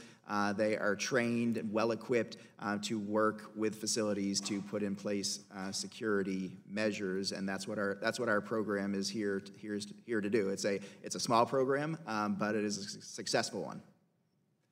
Yeah. Well, thank you for that, and I just urge us to keep our eye on the ball and understand again why the Homeland Security Agency was stood up. Protect us against terrorist attacks, not to protect us against chemical spills, accidents in the workplace, whatever. We have agencies to deal with that. This is about protecting the chemical facilities from terrorist attacks. We're reminded at 18th year anniversary of 9/11, we ought to keep our eye on the ball of keeping America safe. With that, I yield back. Gentleman yields back. The chair now recognizes Representative Soto for 5 minutes, please. Thank you, Mr. Chairman. Acting Deputy Assistant Director Wolf, how far along are we on securing our chemical facilities since the beginning of 2007 through now? We are well along, and I think in a very good place. As discussed earlier, we eliminated that backlog of site security plan reviews and approvals, and we are very much in sort of steady state for the program. So the vast majority of inspections we're conducting across the country are the post-site security plan approval compliance inspection variety of inspections. And I will say those inspections are going well. On occasion, issues are noted, but they are typically very quickly resolved. We have tremendous commitment. We have tremendous buy-in across our industry stakeholder community, and I can tell you absolutely those high-risk chemical facilities, those 3,300 or so, are hardened against terrorist attack. Tens of thousands of security measures have been put into place at those facilities, and on average, CFAT's covered facility has increased security to the tune of 55% from the point at which the facility enters into the program to the point at which I sign their site security plan approval and they enter into that regular cycle of compliance inspection activity. So just so we're clear, all major chemical facilities in the nation now are under this purview and are being maintained and get continual inspections. So CFATS is a targeted program, and I think that's appropriate. We're focused on the highest risk facilities. So about 30,000 facilities across the country have recognized that they have threshold quantities of CFATS chemicals of interest. And have submitted what we call a top screen report to initiate the risk assessment process through which we determine which facilities are at high risk. So about 10% of facilities are determined by us to be at high risk of terrorist attack or exploitation. We put those facilities into risk tiers, tiers 1 through 4, highest of the high risk to lowest of the high risk, but still high risk. And it's with those facilities that we work to develop site security plans and to put them through the regular cycle of compliance inspection activity. I noted earlier that we have those other 30,000 facilities out there. We would like very much to work with those facilities as well on a voluntary basis, at those facilities, complete option, not on a regulatory basis, not extending the regulatory requirements to those facilities, but being able to lend a helping hand, to consult on potential security measures, to consult regarding potential vulnerabilities. So I think that is an important next step for us from a chemical securities perspective, but we're in a very good place with respect to those high-risk chemical facilities. In the proposed legislation, subsection F, it requires the Department of Homeland Security to share more information with state and local emergency officials. And, it's been 18 years since the 9/11 terrorist attacks. I have a first responder who was Vivian Rodriguez in my own office who was there responding to that. We have a lot of retired NYPD in Central Florida. I think that shouldn't surprise anybody. I've heard firsthand that they were told that the air was safe after the attack, and we saw obviously a large loss of life because government agencies said that our first responders were safe during the cleanup. So with the current law and with the new proposals, Homeland Security and other agencies responsible should a chemical facility, God forbid, be attacked, they would be working with our local officials to let them know whether the air was safe, let them know whether the water around and other facilities were safe, so we won't have this happen again. Is that fair to say, given the current law and the reforms in this bill? So my sense is that those are areas within the domain of our friends at EPA. But Homeland is supposed to be the point on a lot of these things, so you'll be working with EPA. So would this bill help make sure that our first responders and others would be told if the air wasn't safe to breathe or other aspects, given that you all are there to coordinate when we have a terrorist attack among the agencies? Yeah, I would have to take a closer look at the bill. My sense is that it doesn't contain provisions that would do that with respect to our security-focused anti-terrorism program, but I will say that within the CFATS program, we continue to prioritize that outreach. We continue to prioritize sharing of information about CFATS-covered facilities with those with those emergency planners, with law enforcement, with first responders who are charged with protecting the public. Well, obviously, we never want that to happen again, so a big issue. We hope to hear back from you soon on that. The gentleman yields back. The chair now recognizes Representative Rogers for 5 minutes, please. Thank you, Mr. Chairman. I want to thank both the panels for being here today. Securing our critical infrastructure from terror attacks is vital, and we are especially reminded of that today on this important anniversary, 9/11. The CFATS program has been instrumental in ensuring chemical facilities at risk of terror attacks are protected. As we consider reauthorization of this crucial program, I'm interested in making sure we are particularly focused on ensuring DHS can effectively implement its core mission under this program, protecting our vulnerable chemical infrastructure from acts of terrorism and intentional attacks. Mr. Wolf, last June you appeared before us for 3 hours to discuss DHS's efforts to correct the CFATS program identified deficiencies. Have any new program deficiencies been discovered, and what are you doing about them? And thank you for the question. So recently, within the last couple of years, GAO conducted a comprehensive review of the CFATS program. It had only a couple of recommendations, noting broadly that the program has been successful, that we have made significant improvements, and really we're clicking on all cylinders. The couple of recommendations focused on defining metrics for success, how we could measure the effectiveness of the program and the reduction in vulnerability of facilities. And we took that on, and we're able now to measure the extent of improvement in a facility's security posture over the course of the program. And that's that 55% average improvement in security at CFATS covered facilities.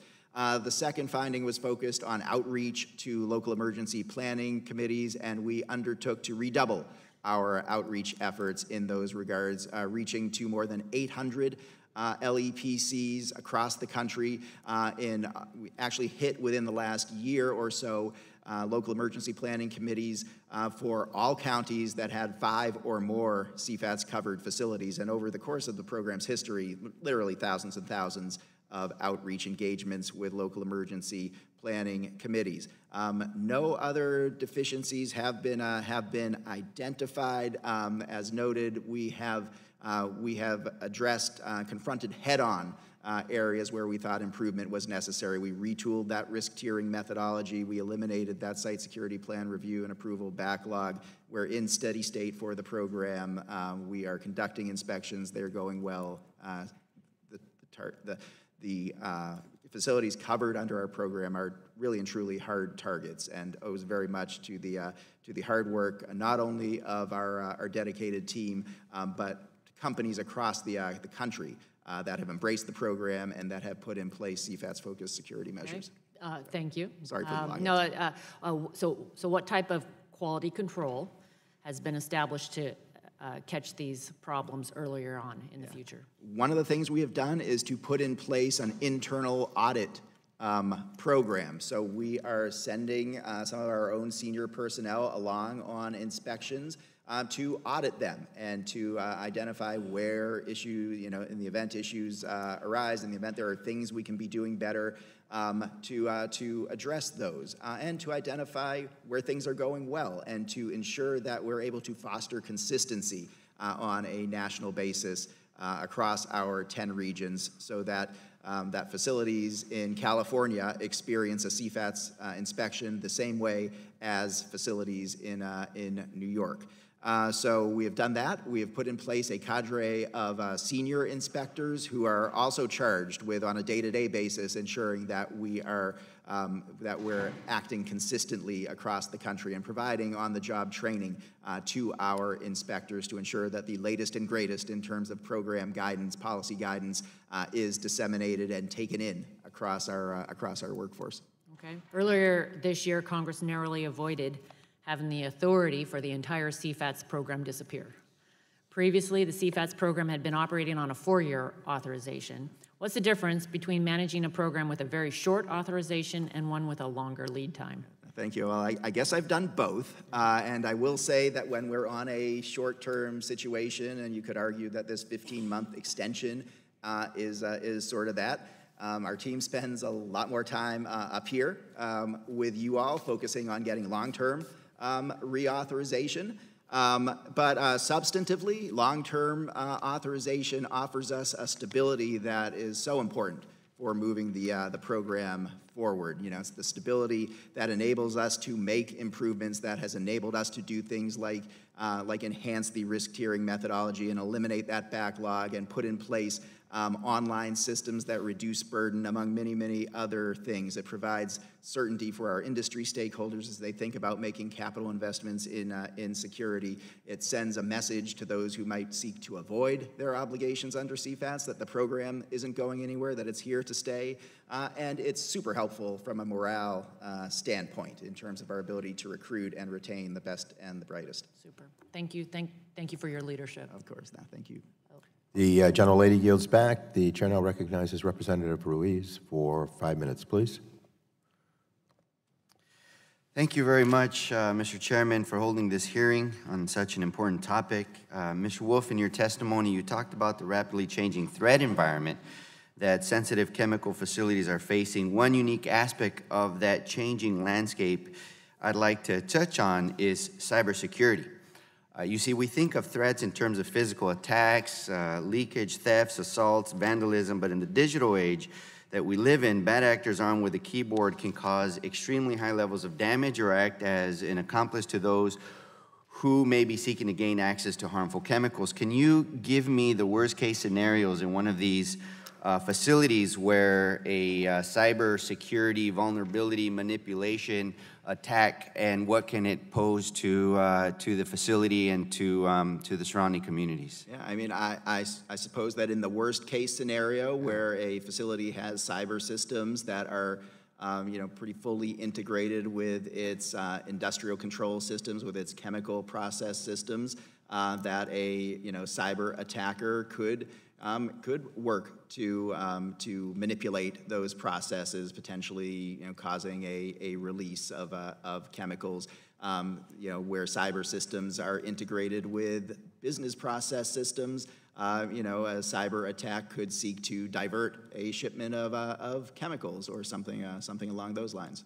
In the required reporting of vulnerability assessments and site security plans, is cybersecurity specifically a reporting requirement for those facilities?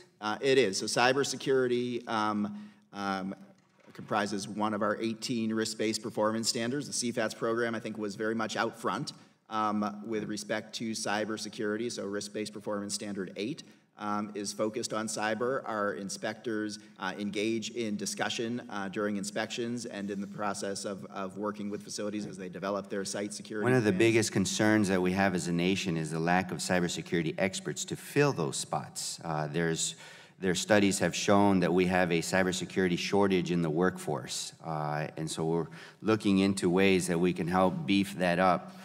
Let me talk to you about another issue that has been mentioned by Ranking Member Pallone in terms of consulting with the surrounding communities. The majority of these locations are around communities, like you said, that are minority or underserved. And there's a quote here from the Environmental Protection Agency that says, catastrophic accidents at chemical facilities, historically about 150 each year, can result in fatalities, serious injuries, evacuations, and other harm to health and human health. We heard earlier that 134,000 people live around those areas. This is particularly concerning to me because this is an environmental justice issue. So you mentioned earlier that you consult with surrounding communities. I'd like to go a little more specific in that. How do you do it? How do you decide with which community, when, how frequent, and with who do you consult with? Yeah. Give me an example. Yeah, so an example would be, you know, any one of the thousands of outreach engagements we've held with. What are those outreach engagements? Is it a newspaper article? Is it how do you engage specifically? So it will be plugging into a, you know, in person to a local emergency planning committee meeting and talking there to. Like with who? Because oftentimes in these under-resourced communities, rural areas, they don't have the technical assistance. So who exactly are you reaching out to? Are you reaching out to the city mayor? Are you reaching out to the environmental justice community stakeholders? Who exactly, and how are you doing it? See, the problem is that we've learned from different examples that the federal government oftentimes has a check-the-box kind of attitude where if they send a letter to somebody that might not have actual connections with the community, they've checked the box and say we've engaged. But we're trying to redefine what meaningful engagement, meaningful consultation is. So that communities actually have a voice and a say and a participation to help you mitigate risks, and also, if there is a risk, who's responsible for cleaning it up? Is there any provision where the community can go to the chemical facilities and ask for compensation for the environmental or health damage that can result from these leaks, potential leaks? Yeah, so I would say that was a lot to unpack there, but we certainly do not pursue a check-the-box approach to outreach engagement with communities and with local emergency planning committees in particular. So we send inspectors who work in those communities, who work in those regions to engage personally And those LEPCs can include not only emergency responders from the community, law enforcement and other, but members of the public as well, the news media in some instances. So we are out there in person, and we've made that a very high. At the next priority. panel, we have some environmental justice stakeholders, and I'm curious to see what they say about that as well. Thank you. Of course.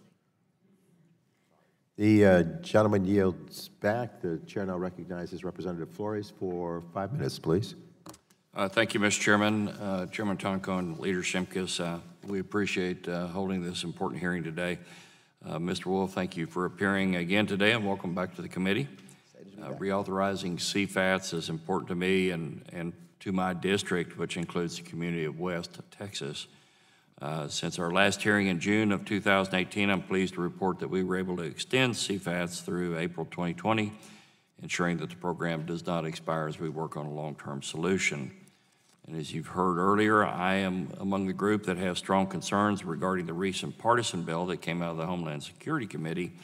That said, I'm hopeful that we can still work together to find consensus on a bipartisan bill that can also pass the Senate and be sent to President Trump's desk for signature. I'd like to thank all the witnesses on both panels for providing their perspectives.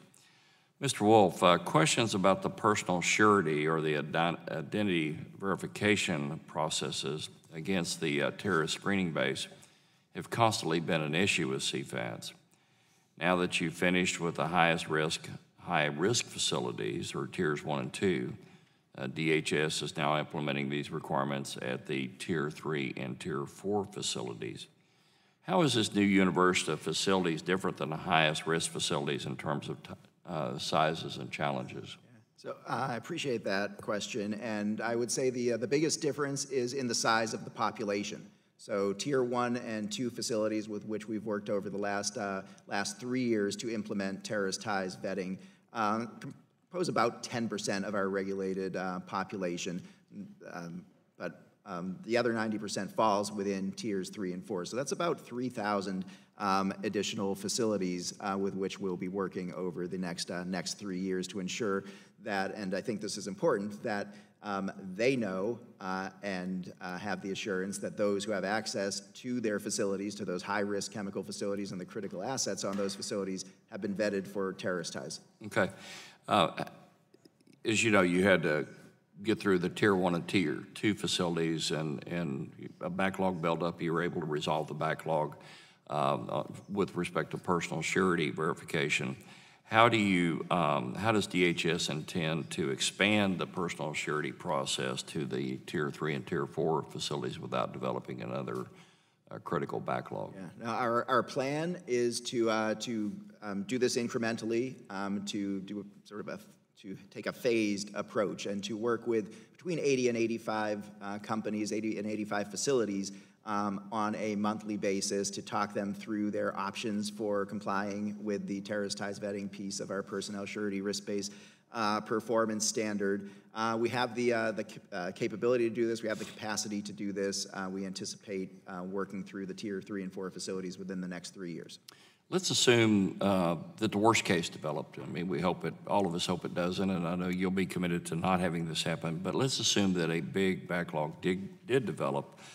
What accommodations should be made to avoid jeopardizing the entire CFATS program if that backlog develops for the tier 3 and tier 4 facilities? Well, I think that in going in a phased fashion, we will avoid the prospect of a backlog. But if we were to find ourselves with a backlog, we could have the flexibility to ratchet back a little bit. But I'm very confident we will not get a backlog in the personnel surety arena, and we're going to work with facilities, those 80 to 85 a month. We're going to be sensitive to the operational needs of facilities, particularly where we have companies that have multiple CFATS covered facilities. We don't want to hit them all at the same time with these requirements. So we have and expect to continue to work very successfully and cooperatively with facilities as we move through the personnel surety process. Okay. In an industrial accident context, the EPA is required to consider worst-case scenarios from a community health and welfare perspective. when you're looking at CFATs for terrorism purposes, how does the DHS evaluate the community surrounding high-risk facilities like schools, hospitals, and population density? So we look at the entirety of the surrounding population. We model that based on potential directions of prospective plumes of released chemicals. We evaluate it with respect to daytime and nighttime populations, and that certainly includes those who are found in schools, those folks who are in hospitals. Okay. Thank you for your important feedback, and I yield back the balance of my time. The gentleman yields back. The chair now recognizes a representative from Michigan, Representative Dingell, for 5 minutes, please. Thank you, Chairman Tonko, and thank you for having this hearing today. And Mr. Wolf, I thank you for your work because it really is very important, and I do hope we're able to find some bipartisan common ground on this. And it is particularly fitting that we are doing this on 9/11. And I come from Michigan, and actually my district has a number of those chemical facilities or borders on them, and I suspect I'm probably one of the only people that, it was 2001, but earlier that year that Adafino in Riverview had the explosion, and we went through an evacuation. So I remember the fear in that community, and it was an accident. Sure. I don't even know if you're familiar with it. So Michigan is one of the states that's got a lot of chemical facilities, and we have been hit hard by the PFAS contamination. So I'm going to focus on that today. And I've got questions about the use of these chemicals and what we're doing to notify people in the area, and how quickly are we developing other replacements. I've spent a lot of time in this in the last month during the August recess talking to people, and it's clear when you have high-intensity fires, et cetera, that PFAS right now, foam, is one of the things that can deal with it the most effectively, but are there other things that are available? When the Intercontinental Terminals Company facility caught fire in Deer Park, Texas, in the March of this year, PFAS fire footings were used to stop the blazes. When the EPA tested the nearby Galveston Bay, they found PFAS contamination at about 1,000 times higher than it's currently allowed in drinking water. And while the ITC facility is not a DH facility, it's a maritime transportation security facility. It's emblematic of the larger concerns around chemical facility safety and the use of AFFF foam and the emerging contaminant we've been talking about on PFAS. So, Mr. Wolf, I wanted to know what you've done to update your instructions to CFAP participants to limit the use of PFAS foams to fight fires at covered facilities, and are there alternatives, and are we moving fast enough to develop safe and effective alternatives? Yeah. No, so I appreciate that question, and I think certainly a significant concern. I think that is something I'm going to have to take back and reach back to you upon. I think that's really important. So as you're doing this, do you know if you've got DHS has a plan to phase out firefighting foams as part of your site security plans? I'm going to have to get back to you on that as well. So let me keep asking questions that this is just real, because Michigan's got more contaminated PFAS sites than any state. Quite frankly, I don't think we know whether we've got more than anybody or we've tested more than any other state. So I suspect we're going to start to see this in a lot of other states. We just know about it. But when a chemical security inspector enters a facility for compliance, are they looking for or documenting how much PFAS chemicals are at the facility? So those inspectors, I appreciate the question, are looking across an array of risk-based performance standards and assessing the extent to which a facility is complying with the security measures it has promised to put into place within its site security plan, and those include measures related to incident response. So to the extent specific chemicals are used in that response, they would be looking at that. So when you get back to me, is there a way to use safer chemicals or chemicals in lower thresholds and limit the need for PFAS firefighting foams? And are you working with the Department of Defense, who's contributed to this, to also develop those foams? I know you got to get back to me. But at the end of your testimony, and I've only got 25 seconds, you say DHS is focused on ways to enhance and evolve the CFATS program. You also say you're taking a deep dive into efficiency and enhancements to CFATS. Does that include PFAS chemicals? It is, it is not something that we have looked at, but. I'm out of time, but if you lived in Michigan and the one that I lived through this bill closed, but I still have, my downrivers have lots of facilities. So we care, and so does my whole district does, but in different ways. So thank you for the work you do, but this one matters too. Thank you. The gentlelady yields back. The chair now recognizes Representative Carter for 5 minutes, please. Thank you, Mr. Chairman, and thank you, Mr. Wolf, for being here. This is extremely important. We appreciate your participation in this. I've had the opportunity during our August break to visit a number of the chemical manufacturers in my district, and I've been very impressed. All of them are cooperative. They get it. They understand. They want to do what's right. What they don't want is just unnecessary changes that aren't really going to increase safety, but instead just increase cost. And I noticed during your testimony that one of the things that you said was that since you started the program, that there's been a dramatic improvement in the pace of inspections and reviews and approval. How has DHS done this, and how have you been able to make this work? Yeah, so, I appreciate that question. We rolled up our sleeves. We looked at areas where we had bottlenecks in processes.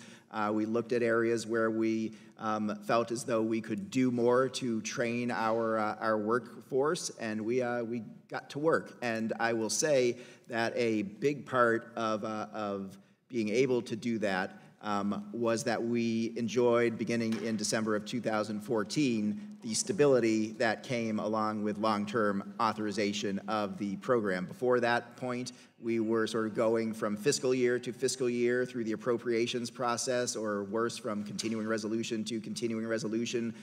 We didn't know whether, in the event of a funding hiatus, a government shutdown, whether the program would cease to exist for a period of time. So that was really no way to operate. But the stability that long-term authorization has afforded has really enabled us to make those key improvements.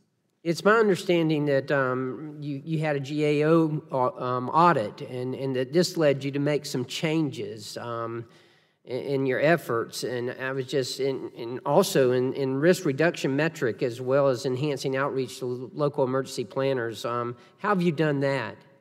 Yeah, so with respect to the metric, we've dug in and built a methodology through which we can assess the level of security at the beginning of a facility's entrance into the CFATS program, and the level of security increase that it has achieved at the point at which we get to approving the facility site security plan. And on average, facilities have shown a 55% increase in security between those two periods. With respect to outreach to local emergency planning committees, that has always been a priority of ours. We have redoubled our efforts over the last year or so, and have personally engaged upwards of 800 separate local emergency planning committees that represent the highest concentration counties, the counties with the largest number of CFATS facilities found in them. Would you describe your relationship working with the businesses as being good? I mean, do you feel like they're cooperating, feel like they're receptive? Yes, I absolutely would. You'll hear from a couple of our industry stakeholders on the next panel. Industry writ large has embraced this program, has worked with us to help improve the program over the years. We could not accomplish the chemical security mission without that level of commitment. Okay, in my last minute and a half, I want to ask you specifically about some things related to my district. I represent the entire coast of Georgia, including 2 major seaports. Tell me what you do differently, if anything, in the way of safety in the seaports, particularly when they're transferring the chemicals, if they're shipping them or if they're bringing them in, importing them. Yeah, so that is a good question, and we work closely with our friends in the U.S. Coast Guard, who implement something called the Maritime Transportation Security Administration Program. So facilities that are on the water are regulated from a security standpoint by the Coast Guard. But sometimes there are facilities that are co-located. There may be a CFATS covered facility that is in the midst of a MITSA facility regulated by the Coast Guard. And so we work hand in hand with the Coast Guard captain of the port to harmonize our activities in those areas and ensure that everything is covered. Okay, so it's the Coast Guard's responsibility when it gets to the port. What about the transportation from the port to the end user? If it is at a fixed facility, if it is sitting at a chemical distribution facility, for example, that facility will fall under, generally speaking, unless it sits on the water, the CFATS program, and we'll work with that facility. Among the risk-based performance standard, among the security measures that will be in place will be measures related to the shipping and receiving of CFATS chemicals of interest. So we'll work with those facilities as they put in place those measures. We'll inspect against those measures when we go out for compliance inspections. Absolutely. Thank you very much, and I yield back. The gentleman yields back. The chair now recognizes the representative from Colorado. Representative Teget for 5 minutes, please. Thank you so much, Mr. Chairman, and I'm so happy you're having this hearing. We've had a number of investigative hearings about the risk of chemicals over the years, and so looking at this legislation, it's really important, and I'm glad to be here. Mr. Wolf, I wanted to ask you about some of the facilities that are reporting. The EPA says that my home district, I'm like many of the members here, I have an urban district with a lot of facilities that manage hazardous material in Denver.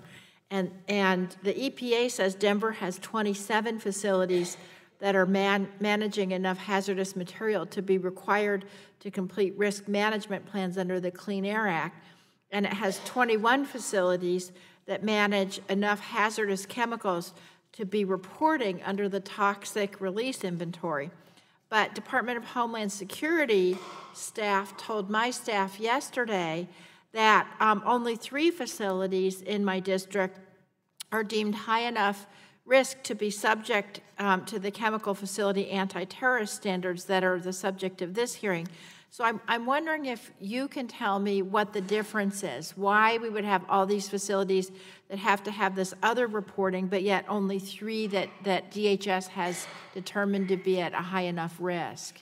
Yeah, no, I appreciate that question. So CFATS is a security-focused program, and it is focused on the highest risk facilities. And right, I know that. In our anti-terrorism security program, means those facilities that, based on a number of different factors, are at the highest risk of terrorist attack or exploitation. So it may relate to the types and quantities and or concentrations of the chemicals that may be of more or less interest to potential terrorist adversaries. It may relate to the location of the facility in relation to populated areas. I know, those are a variety of the factors. I know what the standards are, but I guess my question is, do you know, you may not know specifically about the 1st Congressional District of Colorado, but does your agency review all of these other facilities that have these kinds of chemicals that have to do the reporting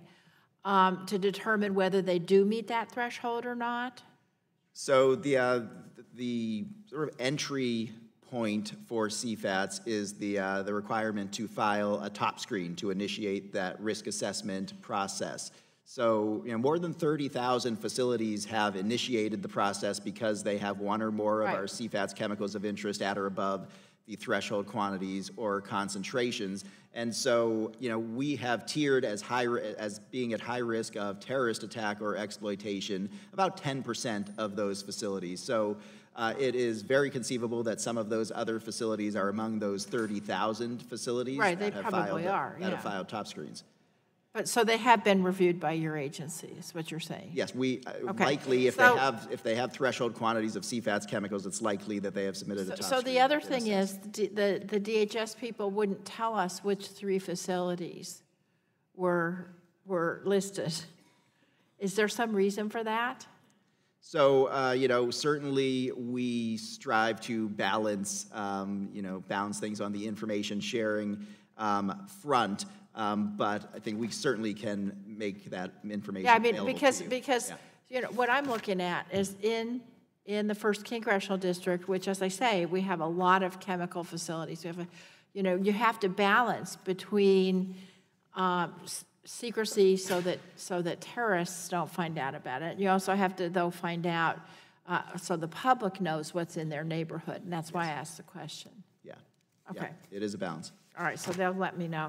Now, is it true that some facilities have minimized the inherent risk of their operations, for example, by reducing the storage of hazardous materials to the point where they're no longer considered high risk? It is true that thousands of facilities over the course of CFATS program's history have reduced their holdings of CFATS chemicals of interest. And that would be in the public interest, I would think. We view that as a success of the program. Okay, great, thank you. Thank you very much, Mr. Chairman. I yield back. The gentlelady yields back, and we now recognize the representative from Illinois, Representative Schakowsky, for 5 minutes, please. Thank you so much. I want to thank the chairman for calling this hearing, and also Mr. Wolf, I want to thank you for returning to talk to our committee, especially on this day on 9/11 about these critical programs. I want to thank you for coming to Illinois last summer to present at the DHS Chem Security Talk. That was held in Chicago, and at that event you spoke about the importance of the CFATS program and the importance of taking the program on the road. And so I wanted to just ask you a bit about those those sessions. First, are those sessions ongoing? Is DHS continuing to travel the country to bring important information? That's how we viewed it, about the CFATS program to people where they live. Absolutely, we are. So, yeah, and I appreciate the comment on the chemical security talks we held last year. One of those events in Chicago, one in Oakland, as well as one in Philadelphia. This year we held a larger forum chemical security summit in New Orleans, and it's great to bring the entire extended chemical security community together to share information about CFATS, to discuss sort of hot topics, policy updates, those sorts of things, and certainly best practices for securing chemical facilities. So absolutely continues to be a priority. And on less of a big splash level, we continue to prioritize getting out to local emergency planning committees, getting out to state-level industry associations to spread the word about the program and ensure that companies with facilities that have threshold quantities of CFATS covered chemicals of interest know that they need to report those to us. Well, first of all, wish you fun in New Orleans. I was just there for a conference, had a ball. Anyway. It is a pretty fun spot. Yeah. Are there any efforts, when you think about stakeholders, are there any efforts to make sure that some of the labor unions are involved in these sessions at all? Yes, we have a good relationship with the labor unions. We certainly reach out across all stakeholder communities, and we hope that they will be part of sessions such as chemical security talks. Right. I think it's absolutely essential that these stakeholders have a role in ensuring the security of individual facilities, and would like to ask a few questions about the experience of workers So what requirements are currently in place to ensure that employees have a role in the development of site security plans at covered facilities? Yeah, so I appreciate that question, and I think employees now are very much involved in the development of site security plans. I think specifically, and I think this is appropriate, employees who have sort of security-related expertise or roles in the security process. The current, the current state of play is that there's a requirement that facilities, to the greatest extent practicable, involve employees in the development of site security plans, employees with that relevant security-focused expertise, and that would include employees at facilities that are covered by bargaining units. I think it's so important because it can differ from facility to facility, and the workers really know what is going on. Do you know, are the workers allowed to pick their own representative when opportunities arise for worker input? I believe the situation is that the facility security officer determines which employees are best positioned to provide meaningful input to the development of a site security plan. Now, this may sound like a silly question. Do all employees at CFAT facilities know they work at a CFAT facility? So, again, that is kind of where we get to the balance, striking the appropriate balance between sharing information with those who have a need to know it, and keeping sensitive information from those who might not have a need to know. So at a CFATS covered facility, all employees will be part of mandated training and exercise programs so that they're aware of how to deal with security. And who to go to, right? Oh, yeah. Okay. Great, thanks. My time is up. I appreciate you very much. Thank you so much. Gentlelady yields back. Excuse me. The chair now recognizes the representative from New York, Representative Clark, for 5 minutes, please. I thank you, Mr. Chairman. I thank our ranking member Shimkus for convening this important hearing on how we can protect our workers and communities from the risks associated with hazardous chemical facilities. As a member of Congress who sits on both the Energy and Commerce and Homeland Security committees, this legislation is particularly important to me. Adding further significance is the fact that today is also the 18th anniversary of one of the most tragic days in our nation's past, a day that me and my fellow New Yorkers still hold fresh in our memories. Chemical facilities throughout our nation, which serve a range of important functions, also pose many unique risks to our communities. And it is our duty in Congress to ensure that the proper protections are in place to keep our constituents safe. While a major focus of the CFATS program is to safeguard chemical facilities against acts of terrorism, it is also imperative that we consider the multiple risks that the climate crisis presents to these facilities, their workers, and surrounding communities. Many CFATS facilities are situated in areas that are highly vulnerable to natural disasters. This is especially concerning when you consider the fact that climate change is already increasing the frequency and severity of extreme weather events, including major storms and floods. Further concerning, although not so surprising, is the fact that low-income communities and communities of color are disproportionately located near these facilities and consequently bear a greater risk of harm from potential disasters. Therefore, as we seek to better safeguard CFATS facilities from all risks, climate and otherwise, it is also important that we recognize this reality and ensure the vulnerable communities who are most impacted by these risks are also present at the table so that they can have a meaningful say in protecting their own futures. Mr. Wolf, thank you for being here today to offer testimony on this matter. According to the EPA's toxic release inventory, there are currently 408 chemical facilities in and around Brooklyn, New York, that handle toxic chemicals. And you don't need to look too closely into a map or at a map to realize that many of these facilities are located within or adjacent to high-risk flood areas. So can you please describe some of the major risks that CFATS facilities and their surrounding communities face due to flooding and severe storms? And I appreciate the question. I appreciate the support for the CFATS program. Of course, CFATS is an anti-terrorism program focused on security, but weather events certainly pose a threat to all manner of facilities as well.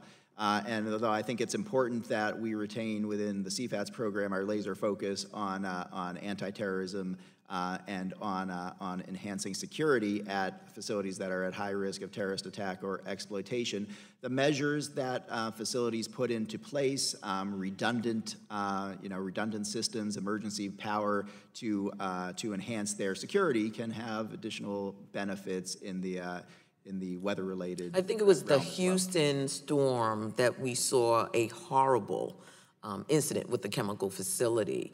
Have we learned anything from that event? Yeah. So we do engage in the event of a weather scenario with our CFATS covered facilities. We are in frequent and constant communication with those facilities to assess their status, to talk about whether they have any unmet needs. And I will say that those facilities are certainly very security aware, certainly very risk aware. In actually the recent hurricane scenario, Hurricane Dorian, we were in contact with one of our facilities in Florida that determined to make a risk-informed decision to move a rail car of potentially toxic release chemicals off of an island and to an inland location. Well, let me ask, do you work with FEMA and EPA to coordinate your programs that deal with chemical facility management? And given the administration's proposed rollbacks to EPA's risk management program, do you believe that the CFATS program can and should incorporate measures to enable more first responder, community, and worker engagement that will help the facilities better prepare for and protect against natural disaster threats or chemical incidents? Yeah, so I think we continue to prioritize within the CFATS program today that outreach and engagement with the first responder communities, having been in person, not myself, but our team, to over 800 local emergency planning committees over the course of the past year. So that certainly continues to be a priority, and certainly remain in contact and coordination with our counterparts at EPA and FEMA. Very well. Thank you very much for your response today. I yield back, Mr. Chairman. The gentlelady yields back. That concludes our first panel. I would like to thank Mr. Wolf for joining us today. Mr. Wolf, I ask that you respond promptly to any questions for the record that you receive from our members following this hearing. And at this time, I ask that staff prepare the witness tables such that we may begin our second panel shortly.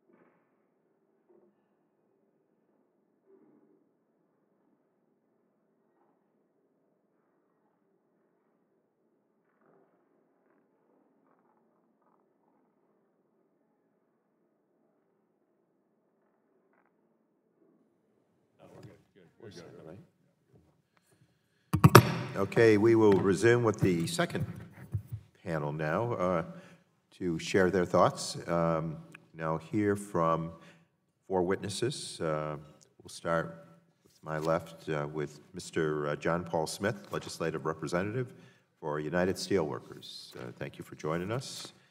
Next to him, we have Ms. Michelle Roberts, National Co-Coordinator of the Environmental Justice Health Alliance. Thank you, Ms. Roberts. And next to Ms. Roberts, we have Mr. Scott Welchel, Chief Security Office and Global Director of Emergency Services and Security for Dow Chemical Company on behalf of the American Chemistry Council. Thank you, Mr. Welchel. And finally, Mr. Matthew Fridley, Corporate Manager of Safety, Health, and Security, Brenntag North America, Inc., on behalf of National Association of Chemical Distributors. I want to thank our witnesses for joining us today. We look forward to your testimony. At this time, the chair will now recognize each witness to present 5 minutes worth of opening statements. Before we begin, I would like to explain the lighting system. In front of you is a series of lights. The light will initially be green at the start of your opening statement. The light will turn yellow when you have 1 minute remaining. Please begin to wrap up your testimony at that point, and the light will turn red when your time has expired. So, Mr. Smith, you may start. You have 5 minutes, please. Chairman Tonko, Ranking Member Shimkus, and members of the committee, thank you for the opportunity to testify today. I'm here on behalf of the United Steelworkers International Union. Our union is the largest industrial union in North America and represents the majority of unionized workers in the chemical industry. Before coming to Washington, I worked in this sector for a little more than 10 years, and then as a police officer for 4, where I received some basic Homeland Security training. In the very southern tip of Illinois, near the confluence of the Ohio and Mississippi rivers, sits a uranium conversion facility where I was fortunate to earn for my family and serve the local union in several capacities, including chairing the Health and Safety Committee. This facility, currently idled, processes uranium later used in nuclear fuel. The facility houses large quantities of very dangerous chemicals, including hydrofluoric acid, sulfuric acid, liquid hydrogen, and potassium hydroxide. A release at the facility would have obvious catastrophic consequences. Worst-case scenario models accounted for an affected radius that included several small towns and cities. The facility is not covered by CFATS because it is regulated in part by the Nuclear Regulatory Commission. But the NRC does not regulate the areas of the plant where the vast majority of these chemicals are stored. Post 9/11, the NRC did issue a site security order and included the chemical storage in the restricted area of the plant, meaning everything inside the fence line. The security order, however, did not require employee involvement, so the people most familiar working with the chemicals did not participate in the site security plan. Most of the people I worked with had never heard of CFATS. Our union makes an effort to educate our members, provides training in addition to what they receive from employers, and has an annual health, safety, and environment conference that convenes as we speak. Even with additional training and education, we have concerns that the CFATS program is widely unknown to our members, and even more so to workers at non-organized facilities that do not have the benefit of the additional resources the union provides. We have tried to address this issue with the department, but meaningful progress has not been made. This is one issue that can be addressed by Congress by requiring, as an initial step, a worksite poster at CFATS facilities and additional worker participation. I know from my experience that every day our members manufacture and handle the most toxic and dangerous chemicals in the world. The knowledge and experience they have with these chemicals are invaluable. We know, as much or more than anyone, the hazards associated with these substances and the potential for damage to critical infrastructure, along with injury and loss of lives. It is crucial that the CFATS include language requiring worker involvement in the site security plan, and that workers are able to choose the person to best represent them. That representative should participate throughout all phases of security planning, implementation, and inspections. Our members are tasked with dealing with minor accidental chemical releases, fires, and explosions on a more regular basis than most realize, and with large-scale events like the explosion and fire that happened on June 21st of this year near our HF unit at the Philadelphia Energy Solutions Refinery in South Philadelphia, where their quick, skilled actions saved the community from disaster. Whether from unintentional incidents or intentional terroristic threats, our members know the security of the facilities they work in is of grave importance. Many of the refineries like PES, where our members work and live, that fall under the jurisdiction of the Marine Transportation Security Act are exempted from the CFATS program. We ask for the removal of that exemption and oppose any new exemptions. We are concerned about legislative proposals that would exempt large categories of facilities and chemicals, such as explosives and mixtures. Our union supports stronger language for whistleblower protections with a provision for remedy in the bill reauthorization. Notifying workers they are at a CFATS facility and have whistleblower protections should be a priority. Having a remedy process makes workers more comfortable reporting violations. The legislation should also encourage facilities to employ industry practices that reduce risk and eliminate hazards. There are facilities that have instituted controls that have inherently reduced risk, and those lessons should be shared for implementation across the industry. Reducing or eliminating hazards has a far greater effect on protecting workers and communities and target reduction than adding fences, cameras, and guards. It is critical that relevant information be shared with local first responders, local officials, and unions. Workers and the public are important stakeholders in preventing and responding to incidents. Our union opposes any legislation that takes the industry down a path of self-regulation. Congress has the opportunity to strengthen the security of our country's chemical facilities and make workers in our community safer by closing some of the gaps of the CFATS program and making sure the working people of these facilities have a voice that is heard. Once again, thank you for the opportunity to testify. Thank you so much, Mr. Smith. And next we'll hear from Ms. Roberts. You have 5 minutes, please. Ms. Roberts, can you just, Sorry, my mic was not on. Can you hear me now? Thank you very much for having the opportunity to present before you today. It is very important because today I stand for the many communities that many people don't see, those who live in the shadows of these facilities. My name is Michelle Roberts. I'm the National Co-Coordinator of the Environmental Justice Health Alliance for Chemical Policy Reform. EJHA is who we refer ourselves to be. I'm equally an environmental scientist. EJHA is a national collective of grassroots groups throughout the country working to achieve environmental and economic justice. As recent industrial disasters in Wisconsin, as you heard, Texas, and others, Pennsylvania, illustrate a major industrial chemical release fire or explosion can injure workers, endanger communities, and cause the abrupt closure of important industrial facilities. While those specific incidents were not terrorism related, they show the serious vulnerability of facilities located in communities around the country. CFATS is a critical program to defend against these incidents. Reauthorizing CFATS represents an important opportunity to strengthen its effectiveness. The existing statute must be improved in several areas. To name a few examples, it should include water treatment and maritime facilities, include clear protections against cybersecurity threats, and require that the Department of Homeland Security verify statements submitted by facilities that claim to no longer fall within the jurisdiction of CFATS.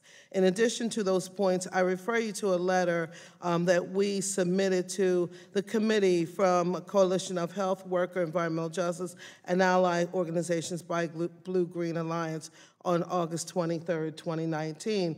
More broadly, environmental justice communities like those affiliated with EJHA have issues with the following areas of the current insufficient CFATS program. Frankly, the entire CFATS program is secretive and confusing. Even experienced advocates are sometimes unsure about aspects of CFATS.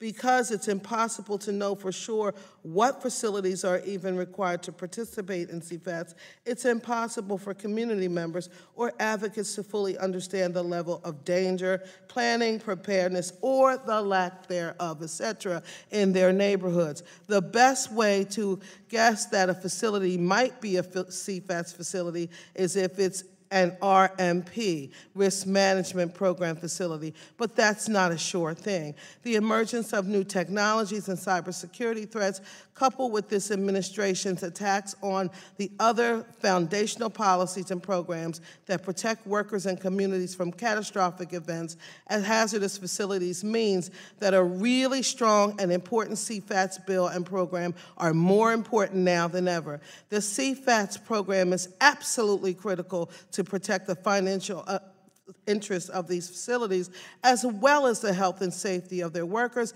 and the surrounding communities, particularly in the light of the total failure of the EPA's risk management program to do so. Further, we need CFAT's program to reduce and eliminate potential terrorists. We need best practices, information, and lessons learned should be shared and used to guide the standard setting for other similar facilities. We need CFAT's program should account for overburdened communities and vulnerable populations. The CFAT's program and site planning decisions absolutely must be more inclusive of and transparent to workers at CFAT's facilities. EJHA strongly supported and advocated for the 2017 modest, most deeply important improvements to the RMP rule. While the improvements didn't go far enough to be fully protective, they added critical elements that EPA is now trying to roll back.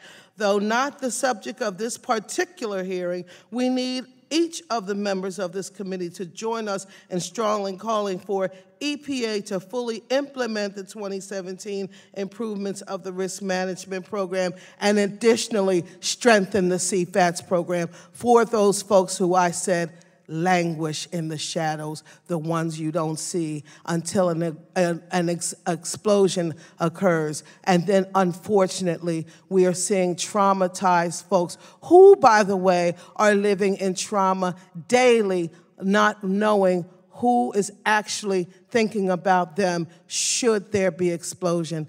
Thank you very much. We need a more protective bill for our people and for workers. Thank you.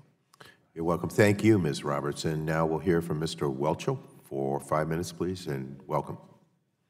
Good afternoon, Chairman Tonko, Ranking Member Shimkus, and distinguished members of the committee. My name is Scott Welchel. I am Chief Security Officer and Global Director of Emergency Services and Security for Dow, a materials science company headquartered in Midland, Michigan. In addition to my role at Dow, I am currently Vice Chair of the Chemical Sector Coordinating Council. Prior to joining Dow, I had the privilege of serving as Homeland Security and Emergency Preparedness Director for St. Charles Parish, Louisiana, a community with a nuclear power facility and over 20 other industrial sites. In St. Charles, industry and government work together in an all-hazards and whole community approach to emergency management. While in this role, I was honored to be elected by my peers to serve as president of the Louisiana Emergency Preparedness Association. I'm also a member of the Security Committee of the American Chemistry Council, on whose behalf I am testifying today. And I hope to bring both the private and public sector perspectives to the discussion. I want to thank you for allowing me to participate in this important hearing, especially on this solemn occasion of 9/11, and am pleased to provide important input on the CFATS program. Since its inception, CFATS has made many programmatic improvements. These include improved site security inspectors and inspections, risk assessment processes, the security plan authorization process, and its collaboration with the regulated community and others. CFATS inspectors' levels of expertise has vastly improved, and the program demonstrates broad consistency across regions in the application of that expertise. CFATS has an effective model of centralized management and decentralized execution, which allows for headquarters and the compliance branch to resolve any confusion stemming from the variability in the interpretation of the CFATS performance standards. This consistency has brought trust. CFATS and the regulated community have not benefited from the uncertainty stemming from short-term reauthorization. Longer authorization periods provide important stability for covered facilities to effectively plan for security investments, as well as enabling DHS to more efficiently and effectively manage their program. Given this, the ACC and its member companies see the value and the need for periodic congressional oversight and would not support permanent reauthorization. It has been said that failures in security happen at the seams of people, processes, and policy. Given that security risk is a function of threat, vulnerability, and consequence, it takes both industry and government and others to work together on each of the factors in this equation. Therefore, it is imperative that DHS remains as transparent as possible regarding the specific factors driving the risk and resulting risk tier levels at facilities. CFATS should embrace the post-9/11 philosophy of need to know, but responsibility to share. Having spent over 20 years in the intelligence community, I fully understand both sides of this equation and recognize the challenges inherent in sharing information that is sensitive or classified. In that same spirit, industry must share all relevant information needed for comprehensive emergency planning with local emergency managers and response agencies. Not only is this already addressed in the CFAT's risk-based performance standards, it is best covered by safety regulations overseen by the EPA and OSHA. But even with those drivers, information sharing is only one step in the cycle. It is incumbent not only on industry to share, but for emergency management officials to drive integrated planning, coupled with implementation of comprehensive and inclusive exercise and training strategies to complement the hazard awareness that comes with that information sharing. In St. Charles Parish, both government and industry adhere to a set of mutually supporting obligations. As we sit here today, local and state emergency planners and other agencies receive chemical inventory data. This data in many states is available in digital form and can be immediately uploaded by those state and local agencies into Cameo, our computer-aided management of emergency operations, to facilitate enhanced emergency planning efforts. The CFATS program has made our industry, our communities, and our country more secure. CFATS will grow stronger by adopting the improvements outlined in the written testimony provided and through continued engagement of this committee to ensure the CFATS program stays on track. The long-term security of our nation is a goal and a commitment that we all share. On behalf of both the American Chemistry Council and Dow, I appreciate this opportunity to present our views on this important issue. I look forward to your questions. Thank you, Mr. Welchel. And finally, we'll hear from Mr. Fridley. Welcome, and are recognized for 5 minutes, please. Thank you, sir. Good afternoon, Chairman Tonko, Ranking Member Shimkus, and distinguished members of the committee. My name is Matthew Fridley, and I am the Safety, Health, and Security Manager for Brentag North America, a chemical distribution company headquartered in Reading, Pennsylvania. In addition to my role at Brentag North America, I'm currently the chair of the Chemical Sector Coordinating Council. The Coordinating Council has a strong working partnership in both the private and public sectors to develop industry practices to build culture in safety and security.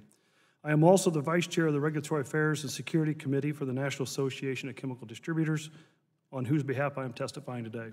I thank you for allowing me to participate in this important hearing today, and I'm pleased to provide input on the Chemical Facility Anti-Terrorism Standard. Brentag is currently the largest chemical distributor globally and the second largest chemical distributor in the United States. Brentag North America operates over 180 facilities, employs over 5,100 people. Brentag has been an active member of the NACD for over 35 years. We have been participating in NACD's responsible distribution program since its inception in 1991. This comprehensive program addresses environmental, health, safety, and security risks. Member companies are third-party verified to ensure quality and performance. While security has always been an inherent element of the responsible distribution, after the 9/11 terrorist attacks, NACD added specific security elements to the program, and the association continues to enhance these requirements. In 2013, NACD added a specific security code to responsible distribution that consolidated many prior requirements and enhanced others. These requirements apply to all NACD members, including those who do not have facilities subject to the CFATS regulation. NACD and Brentag support a long-term reauthorization of the CFATS. I believe the CFATS program has made the chemical industry in our nation much more secure. From the time of the program's establishment in 2007, the industry has invested significant capital and training resources towards enhanced security measures at our facilities. In fact, Brentag, as one of the most regulated companies under CFATS, knows the importance of this program better than most. While these resources did not necessarily assist us in growing business, they were nonetheless important to ensure the security of our company, our employees, and community. DHS has generally taken a non-adversarial and reasonable approach in implementing the CFATS regulation. DHS have made significant improvements in the program following the program's 2014 reauthorization. Changes in leadership of the CFATS program help establish a commitment to work with the regulated chemical industries, including the Chemical Sector Coordinating Council. Another reason for the success of the CFATS program is, in fact, that DHS has taken the time to truly understand the diversity of the chemical industry and work with the regulated community on security measures. The clear objective of CFAT's program is to help facilities be more secure. While not taking a punitive approach, DHS has excelled in outreach in 3 key ways. They have published numerous fact sheets and lessons learned documents, interacting with facility owners and operators during the chemical sector security summits and other industry meetings, and always making inspectors and headquarter personnel available to walk and talk through issues or questions. The program's 2014 reauthorization, which for the first time provided CFATs a multi-year reauthorization, further enhanced security efforts by providing regulatory certainty to both industry and DHS. This stability allowed DHS to increase efficiencies in the program while streamlining the information submission process for regulated facilities. It is my hope that Congress can pass a long-term reauthorization of CFAT's program. I believe the CFAT's program is strong and requires minimal change. One priority I can recommend is to require that any changes to the Appendix A Chemicals of Interest list remain subject to rulemaking. Changes to the COI list could have a major impact on my business operation and security investments. Changes may be needed upon discovery of a new threat information, but it is important for regulated communities like mine to be able to provide information to DHS and explain the impacts on any proposed changes. I also support the creation of the program where DHS would recognize companies that meet certain criteria, such as participation in a program like responsible distribution. By acknowledging responsible distributors, DHS would then be able to prioritize resources for the non-compliant outliers that may pose a greater security risk. CFATS is recognized globally as a model chemical security framework worldwide, and DHS frequently responds to requests to work with other governments as they seek to build cultures on chemical security similar to the United States. As the only federal program focused solely on facility site security with COIs, this must remain a CFATS program's only purpose. On June 19th, the House Homeland Security Committee approved H.R. 3256, which will now be considered by this committee. While NACD applauds Congress' commitment to reauthorizing the CFATS program, we are concerned that provisions in H.R. 3256 would jeopardize the integrity of the program. Congress must ensure the CFATS reauthorization legislation only strengthens, not weakens, facility site security. On behalf of the NACD and BridTag, I appreciate this opportunity to present our views on this important issue, and I look forward to answering your questions. Mr. Fridley, thank you. Thank you to our entire panel. We have now concluded opening statements with our second panel, and we now move to member questions, and I'll start by recognizing myself for 5 minutes. So, Mr. Fridley and Mr. Welchel, it seems that good work is being done by industry in terms of seeking to reduce risks. And I fully understand that these types of risk reduction measures might not be possible at every site. But generally, do you think these types of actions to minimize, substitute, moderate, or simplify hazardous processes are worthy of exploring when a facility is considering how to address security at those individual sites? Well, we're a chemical distribution company, so our inventory and our what we have on site is directly affected by our customers. So we are working with some of our customers on explaining this process. We actually have a Know Your Customer program through the Responsible Distribution Program that we go out and we work with those customers so they understand that the chemicals that they may be ordering may be subject to the CFATS regulation. In turn, we'll work with them to maybe, is there an alternative to their process? If there is, then that would directly affect my inventory, so I wouldn't have to carry as much inventory that I'd have at my site. Mr. Welchel? Yes, sir. Appreciate the question. And I remember finally being part of a chemical, a CFATS reauthorization, a CFATS top screen meeting where we were assessing the facility for whether it should be screened in or out of the program. And it was during the discussion with the CFATS inspector that they put forth the opportunity to visit risk reduction in the way of changing either the inventory or the concentration or other variables within the COI. And it was very welcomed by the business, and the chemistry was changed, and we were able to make those changes to our chemical processes. We immediately started to replicate that potential to other sites, and I'm pleased to say we did so at multiple sites. Thank you. And do you believe there could be greater guidance or encouragement from the department to assess these types of risks reduction measures as part of the broader security plan? I actually believe that the right balance has been struck. So the conversation was initiated initially by CFATS inspectors, but it took our knowledge of chemistry and our ability to look at our processes to carry it the rest of the way.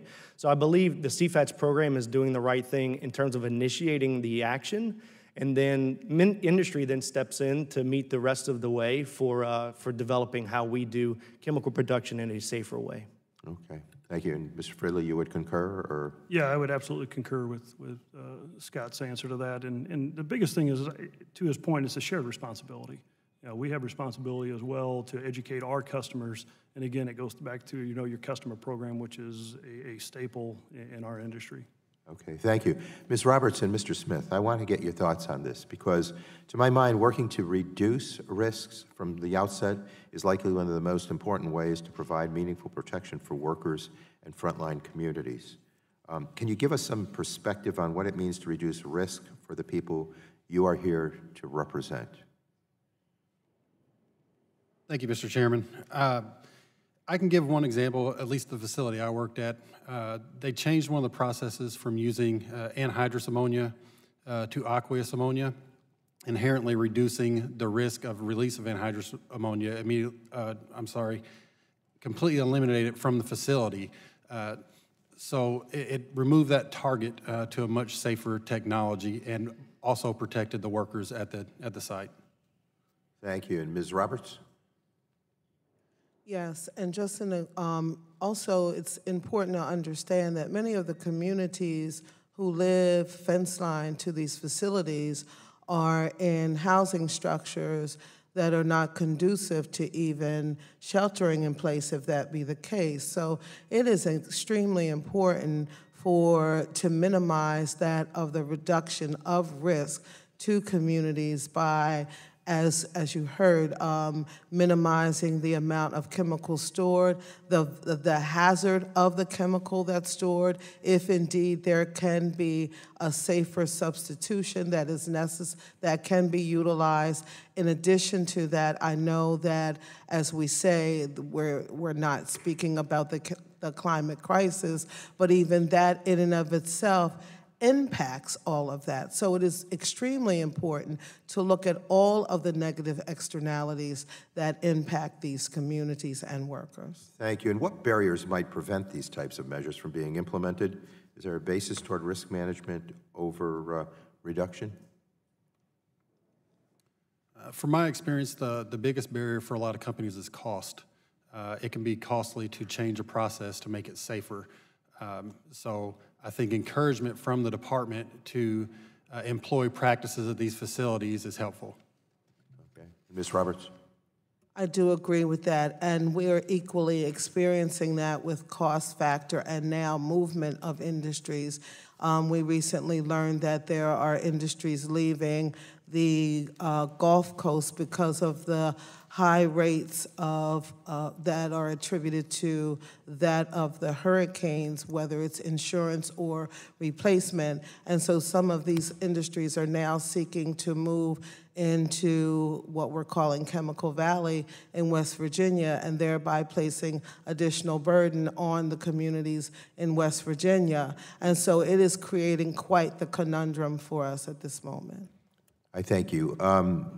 The chair now recognizes Mr. Shimkus, the subcommittee ranking member, for 5 minutes to ask questions, please. Thank you, Mr. Chairman. I think we've got some agreement that long-term reauthorization of CFAS is important. I would agree. Would everybody agree with that?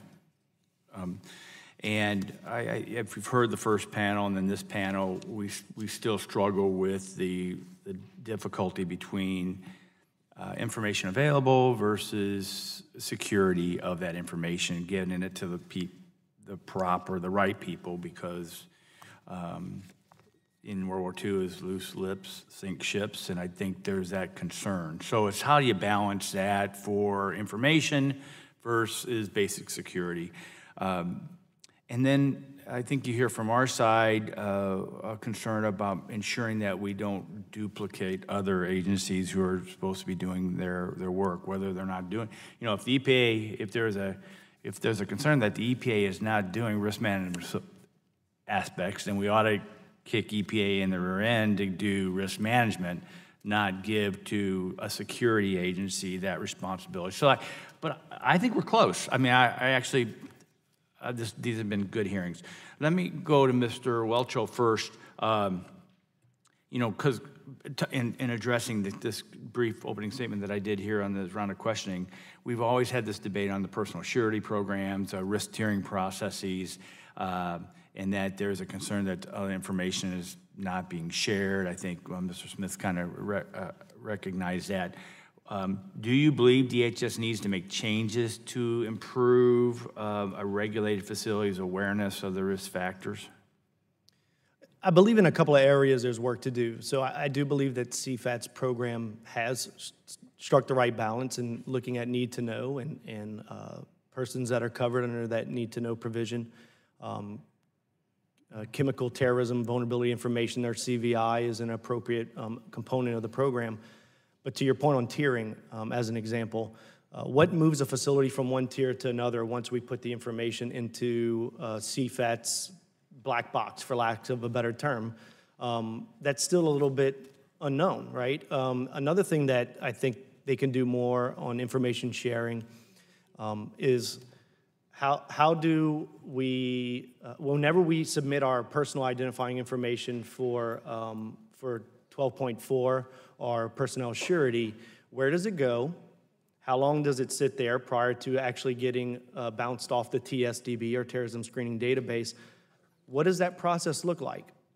That's important for us to know, because if we're going to limit certain actions at the facility as a result of not having those people submitted, or not having a feedback from the TSDB, then our operations might languish while we're waiting for those processes to have an effect. And if there is a hit on the TSDB, will we be made aware of that? Will we be the partner at the table to help work through that risk potential? Great, thank you. Ms. Friedland, I'm going to lump my two questions together in the sake of time. You are the head of the Chemical Sector Coordinating Council. Can you kind of briefly explain what does that mean? And then the follow-up would be, how do you differentiate between what is safety and what is security? Because that's been part of our debate today. All right. Well, first, Congressman Shipkiss, I want to take a second and thank you for your 24 years of service to the great people of Illinois. As a constituent and that lives in your district, you will be greatly missed. Thank you. And wish you well. Thank you. So to briefly kind of, I pulled out the actual mission statement for the Sector Council, and if you allow me, I'll read it to you. The mission of the Council is to advance the physical, cyber, security, emergency preparedness, and the national security sector infrastructure. The mission will be accomplished through voluntary actions to the infrastructure owners and operators represented in the Council, set forth in the Presidential Policy Directive, PPD 21, and related authorities. So the Chemical Sector Coordinating Council represents about 15 associations that are voluntarily there to work with and through in collaboration with DHS, Coast Guard, and the others. And we're doing this right now as the chemical sector that represents about 25% of the GDP. So we're a massive undertaking. But we are working across sectors. We're starting to do this even more, especially through the National Critical Work Group, to talk about some of these issues and interdependencies during natural disasters. Okay, safety versus security, so we'll get that fantastic. All right, sorry about that, sir. So safety versus security. Safety is OSHA, security is DHS. It's very two clear lines. They're very much segmented between the two, and I don't want to confuse the two and lump them together. My time has expired. Thank you, Mr. Chairman.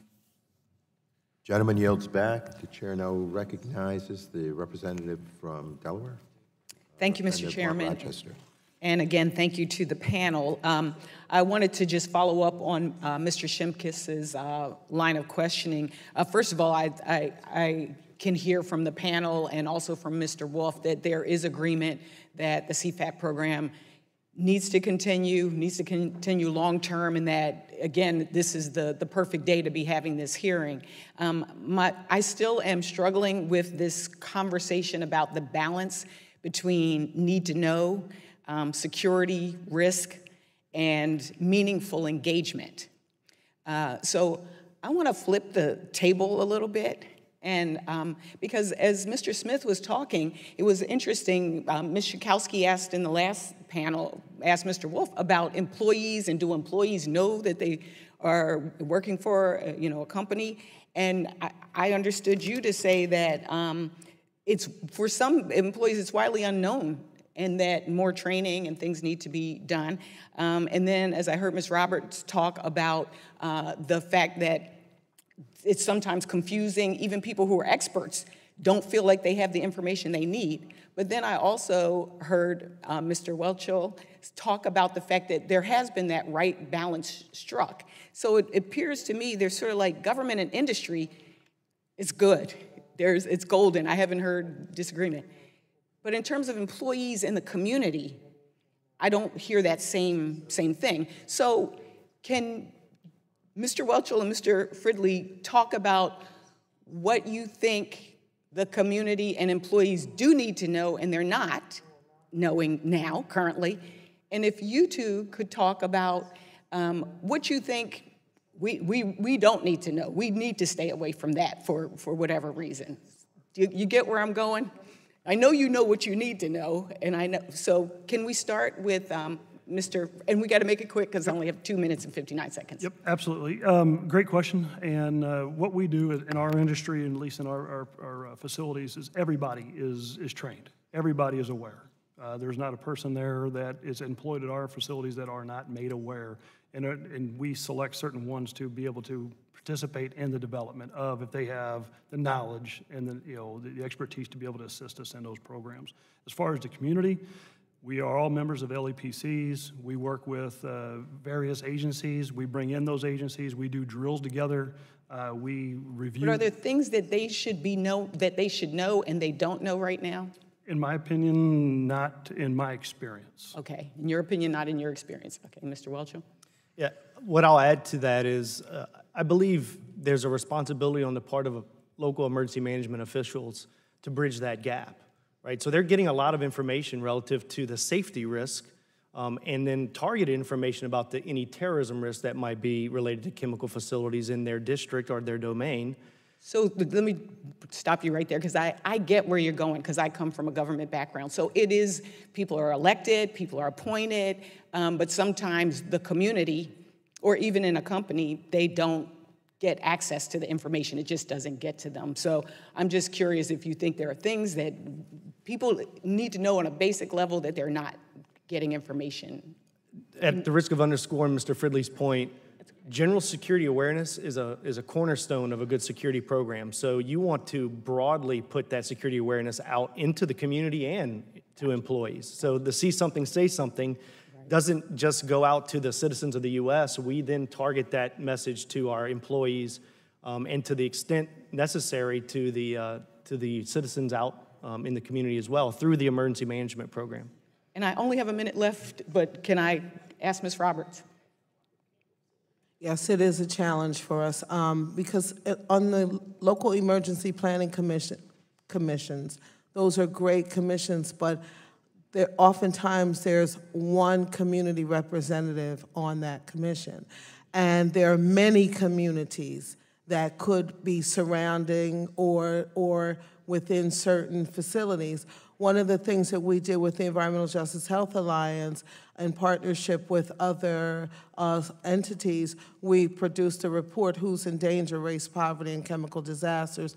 And equally, we produced another report, Life at the Fence Line. And we did so with some of our scientific and other partners because of the fact that the communities needed to have information that they didn't have access to. Thank you. So that's part of the In challenge. 7 seconds. Mr. Smith. I can only speak on behalf of workers to this effect, and workers who have went through the security process to be cleared to work in these facilities, it's my belief there's very little they should not know, but I can tell you there is a huge gap in what they should know and what they don't know. Gotcha. Thank you. I yield. The gentlelady yields back. The chair now recognizes the representative from Illinois, Representative Schakowsky, for 5 minutes, please. Thank you so much, Mr. Chairman. I have looked at the testimony. I want you to know, though I wasn't here in the room, and have a number of questions that I wanted to ask. Let me just start with this one. Hold on. I wanted to ask Ms. Roberts, in your testimony, You mentioned that water treatment and you asked, here, I'll read it. The existing statute must improve in several areas. To name a few specific examples, it should include water treatment and marine facilities and on.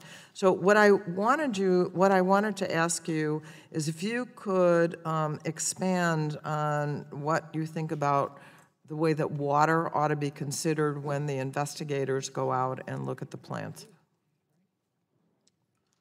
Well, with respect to water treatment facilities, they actually carry, they include chlorine and other chemicals on site. And so that is the reason why we are asking that those facilities be equally included in the CFATS program. Oftentimes, yet again, in environmental justice communities, especially where there, again, it's the disparity is race than income. Many of those communities are home to high-risk facilities as well as water treatment facilities, and so therefore there is cumulative impacts of high-risk chemicals that are in these areas. In addition to that, the maritime facilities, as you heard Representative Dingell earlier speaking to the PFOA issue, these are also challenges that our communities are confronted with. Thank you. Do you feel as if, in general, the communities, which you call, I think, people in the shadows, are getting the kind of stakeholder attention that should be given when it comes to these plants and the information that you need? Yeah. Unfortunately, no. If the community is involved in what do they call it, the CAP program, the Citizen Advisory Program, they're at the behest of the industry and the industry sharing the information that the industry wishes to share. If they are on a local emergency planning commission, as I said, equally as much, the community, there's one representative typically on that committee. When communities are seeking to try to find and get more information at times, sometimes they are confronted by Homeland Security and utilize Homeland Security laws against them as they are seeking to try to get more information on what is being stored in and around the facilities that are fence line to their communities. They are not seeking to terrorize the community, these industries. They're seeking information so that they can also equally better protect themselves, because many of these communities do indeed have high rates of health challenges. And again, the infrastructure around their communities, such as the roads, the housing structures, and what have you, are not conducive oftentimes to the amount of pollution that they are being. I'm gonna interrupt you just for a second, because I also wanted to deal with the issue of workers. The last question that I asked of Homeland Security was the question about do workers even know that they are working at a CFAT facility? And the answer was, well, they get training. But do you feel, just as communities don't necessarily have all the information, do workers, are you considered as stakeholders sufficiently?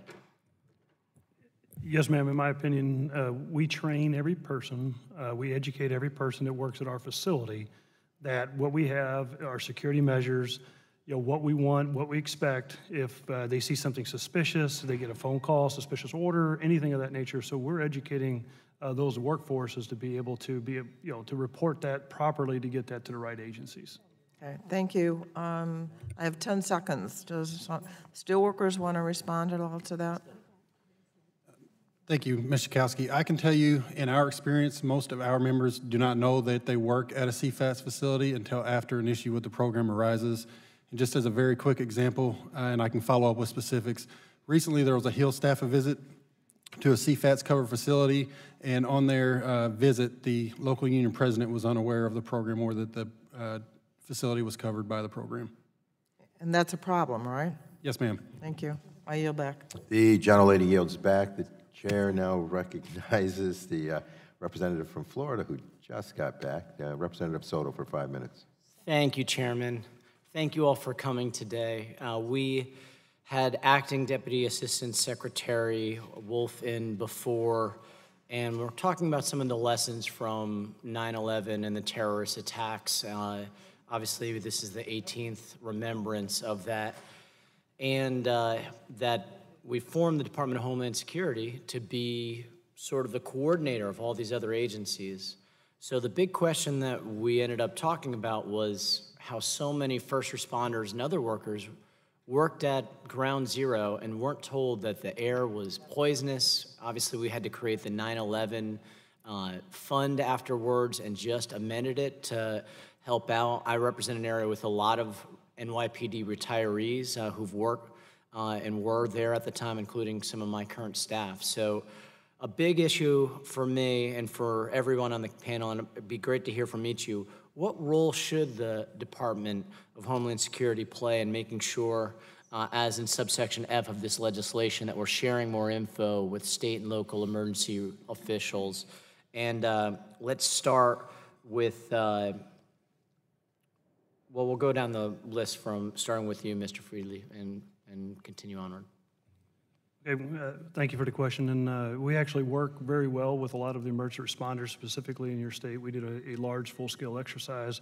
They had a Joint Terrorism Task Group, DHS, TSA, FBI, bomb and arson. It was a live drill that we actually invited a congressional member to that event to witness the interagency working together. So we do a lot of those things, but to your question on the air quality, that'd be more from a EPA standpoint. We would deal with DHS and those other agencies from a security standpoint and let the other agencies handle those points that you pointed out earlier on the thing. But we do a lot of outreach. We bring them onto our site. We let them play on our site because we have the live, the processes that they can't simulate somewhere else. So we do a lot of that outreach. Thank you. Mr. Welcher. Yes, just to add to that a bit, and thank you for the question, one thing I'll point out is when you look at the cadre of folks that we have inside of our company that we rely on for emergency response, whether they're in the emergency services and security function or they're operators that come to the incident to help respond, many of those folks are themselves volunteer fire service individuals in the community, reserve deputies and law enforcement, emergency medical technicians or paramedics, and that's one of the powers that we harness by being able to look at our employee base as members of the community as well. So there's a very strong focus on the emergency responder and what they bring whenever they increase the risk to themselves to help respond to an incident. So we wrap around that any and all measures that need to be taken to protect them, to equip them, to train them, recognizing the fact that they're taking additional risk beyond what the average employee does. So that's one component I think is important to keep in mind. Thank you. Ms. Roberts, how critical is it to get out to the community and to our first responders the health issues? It is exceptionally important, and not only first responders, but as you said, that of healthcare workers and others to be together in the community to have a complete understanding of the landscape of communities. One that I can think about right now is the Manchester community of Houston, Texas, where you can't get in, and as well as the Mossville community in Louisiana, you cannot get in and out of those communities without going over a railroad track. So if indeed there is an incident, you can actually die on the other side waiting for a railroad track for a rail car to be removed. So these are the types of things. In addition to that, the volunteer firefighters, as much as we love them, are not fully and adequately trained to really respond to these situations. And a case in point where, unfortunately, the Congresswoman from Delaware had to leave, where the Crota plant actually shut down. It was an ethylene oxide facility, and the community folks had no idea what was going on. And this was the weekend of Thanksgiving, one of the highest travel times during going back and forth across the Delaware Memorial Bridge. Each side of the bridge had to be shut down for 6.5 hours. And so the communities had no idea what was going on. And indeed, as well as some of the local volunteer firefighters. So these are the things that must be shored up these gaps. Thank we you, Ms. must Robert. have that kind of communication. Because my time is limited, Mr. Smith, how important is it for our United Steelworkers to be informed right away about health issues, particularly with Homeland being one of the first on the scene? I can tell you, after spending years working in a chemical facility on the emergency response team and as a first responder in a municipal police department, that information sharing is both critical and efficient. There is a big gap between those who are formulating the emergency response plan and those who are executing the emergency response plan.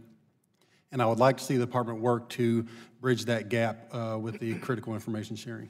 Just to end, and I thank you, Mr. Chairman, for your flexibility. I recognize that Homeland Security would work along with EPA, and this would be one of their fundamental issues, but they're there to coordinate the overall response to a terrorism event.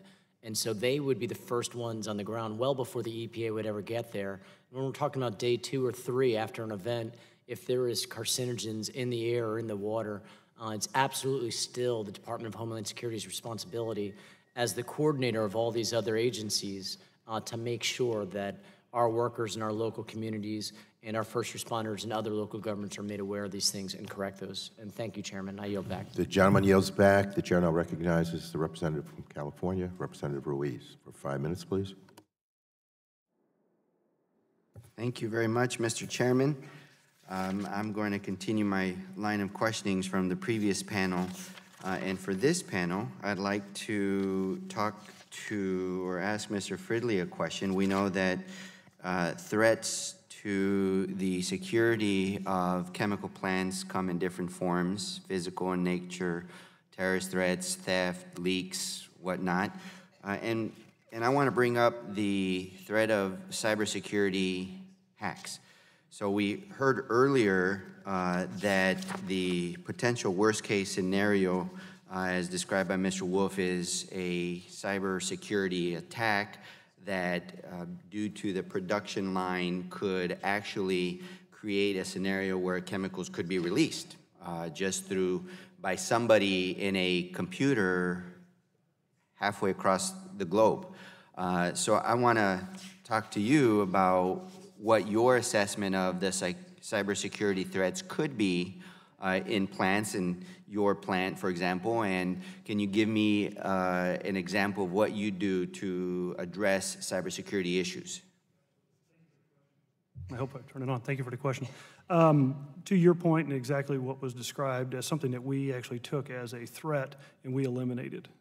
We have no industrial control systems. When you took as a threat, was that because you were, it was mandatory for you to assess that, or you did it on your own? It was a joint effort between DHS and our company to be able to look at these specific threats. It was a joint effort, but is it through policy that you were forced to do it, or did you guys just kind of say, hey, this is a good idea? Through the assessment, when we're doing our site security plans, we it's part of your identified that 18 as point. we identified that as a risk.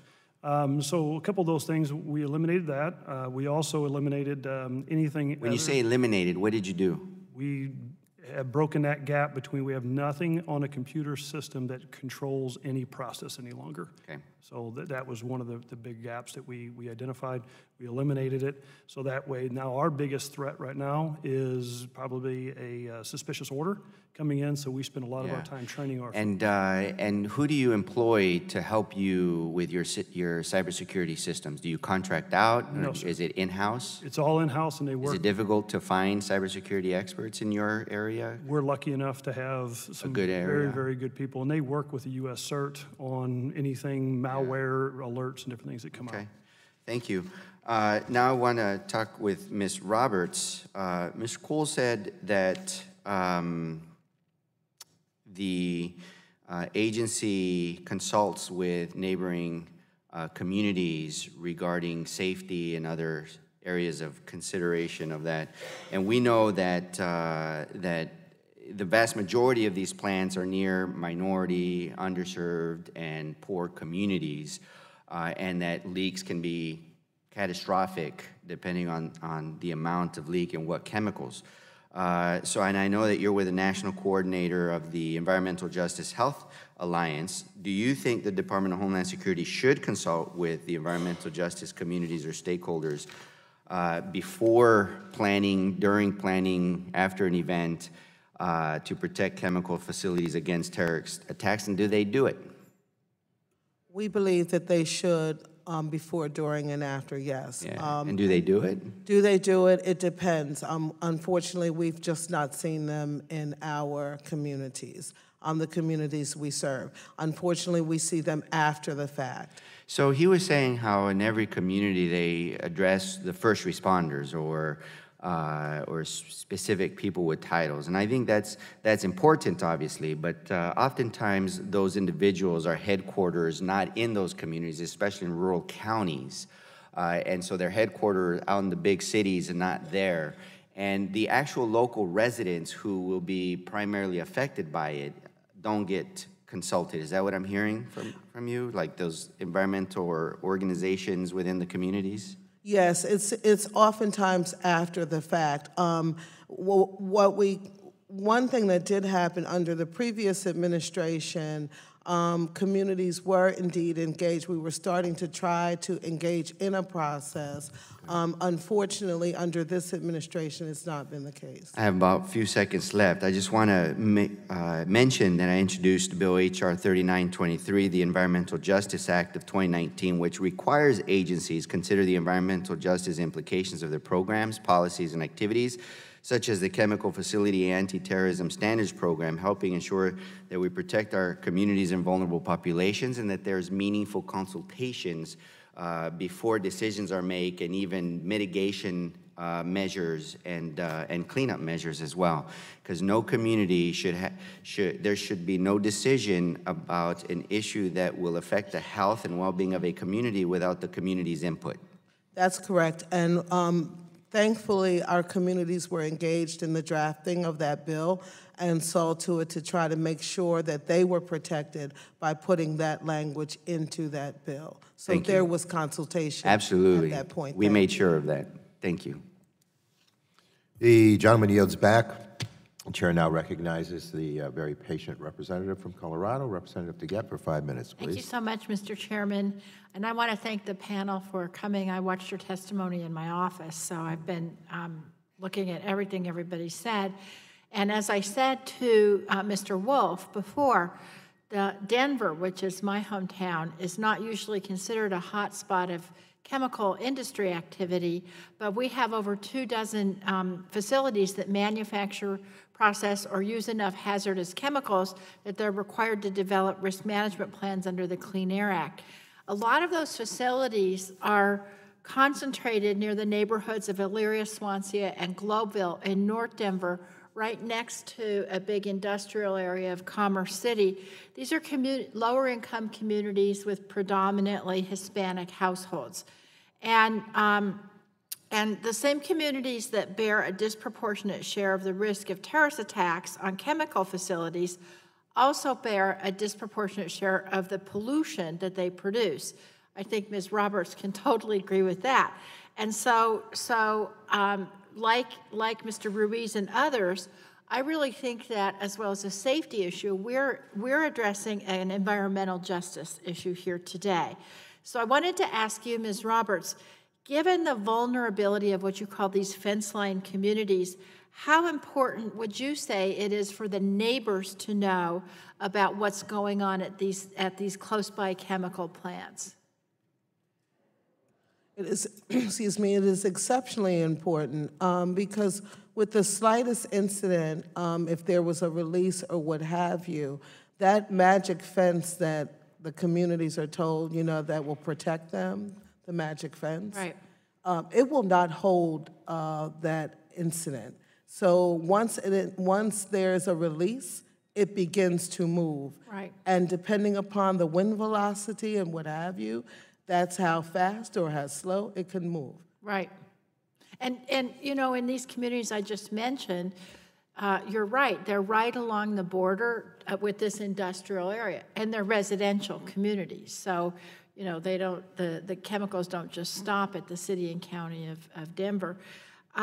Is there something that community engagement can do to encourage a neighboring plant to reduce its vulnerability to attack? And what role does public scrutiny play in that? There's a lot that community engagement can do because communities do hold solutions.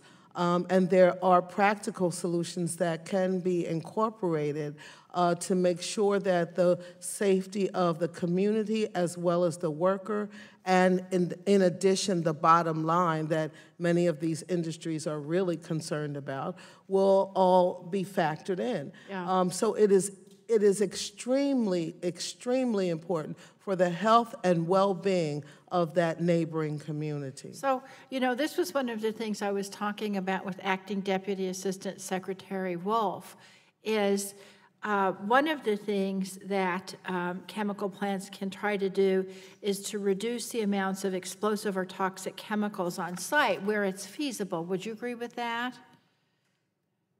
Ms. Roberts? Absolutely. And Mr. Fridley, what's your view on that? If it's feasible, wouldn't the best result to be to reduce those on-site chemicals? Yeah, from a security standpoint, we're always looking to reduce our threat and whatnot. But from the EPA standpoint of what you were going with in your first line, we do a lot of different reports. We do the EPA 304, 311, 312, 313, TRI, RMP that you did, CERCLA.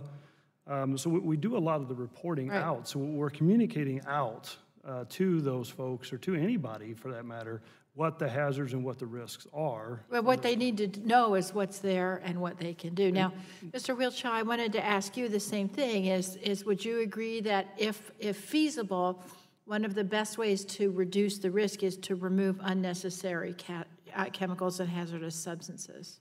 Thank you for the question, and yes, and we've actually seen this in practice. So I relayed earlier during a CFATS inspection, it was communicated from the inspector that there was a potential for us to reduce either the concentration or the quantity of the chemicals that we had on site.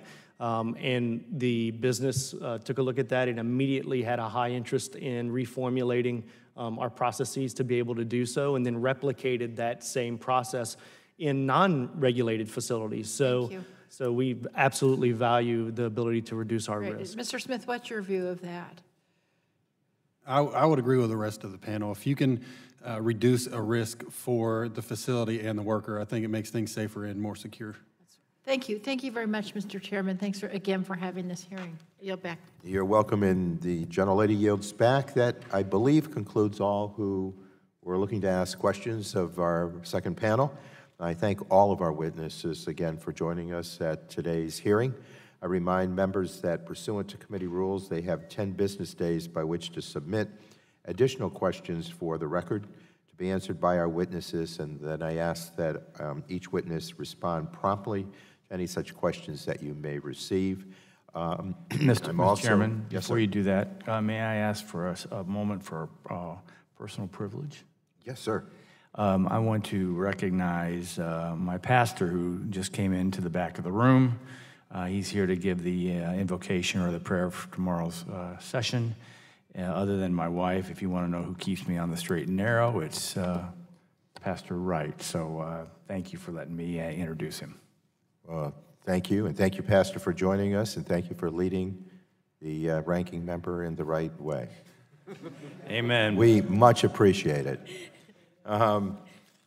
So I do request unanimous consent to enter a list of documents into the record. They include a letter from a coalition of organizations providing recommendations for the CFATS reauthorization, a letter from the National Association of SARA Title III program officials, a letter from the National Association of Manufacturers, and a letter from the Fertilizer Institute and the Agricultural Retailers Association. Without objection, so ordered.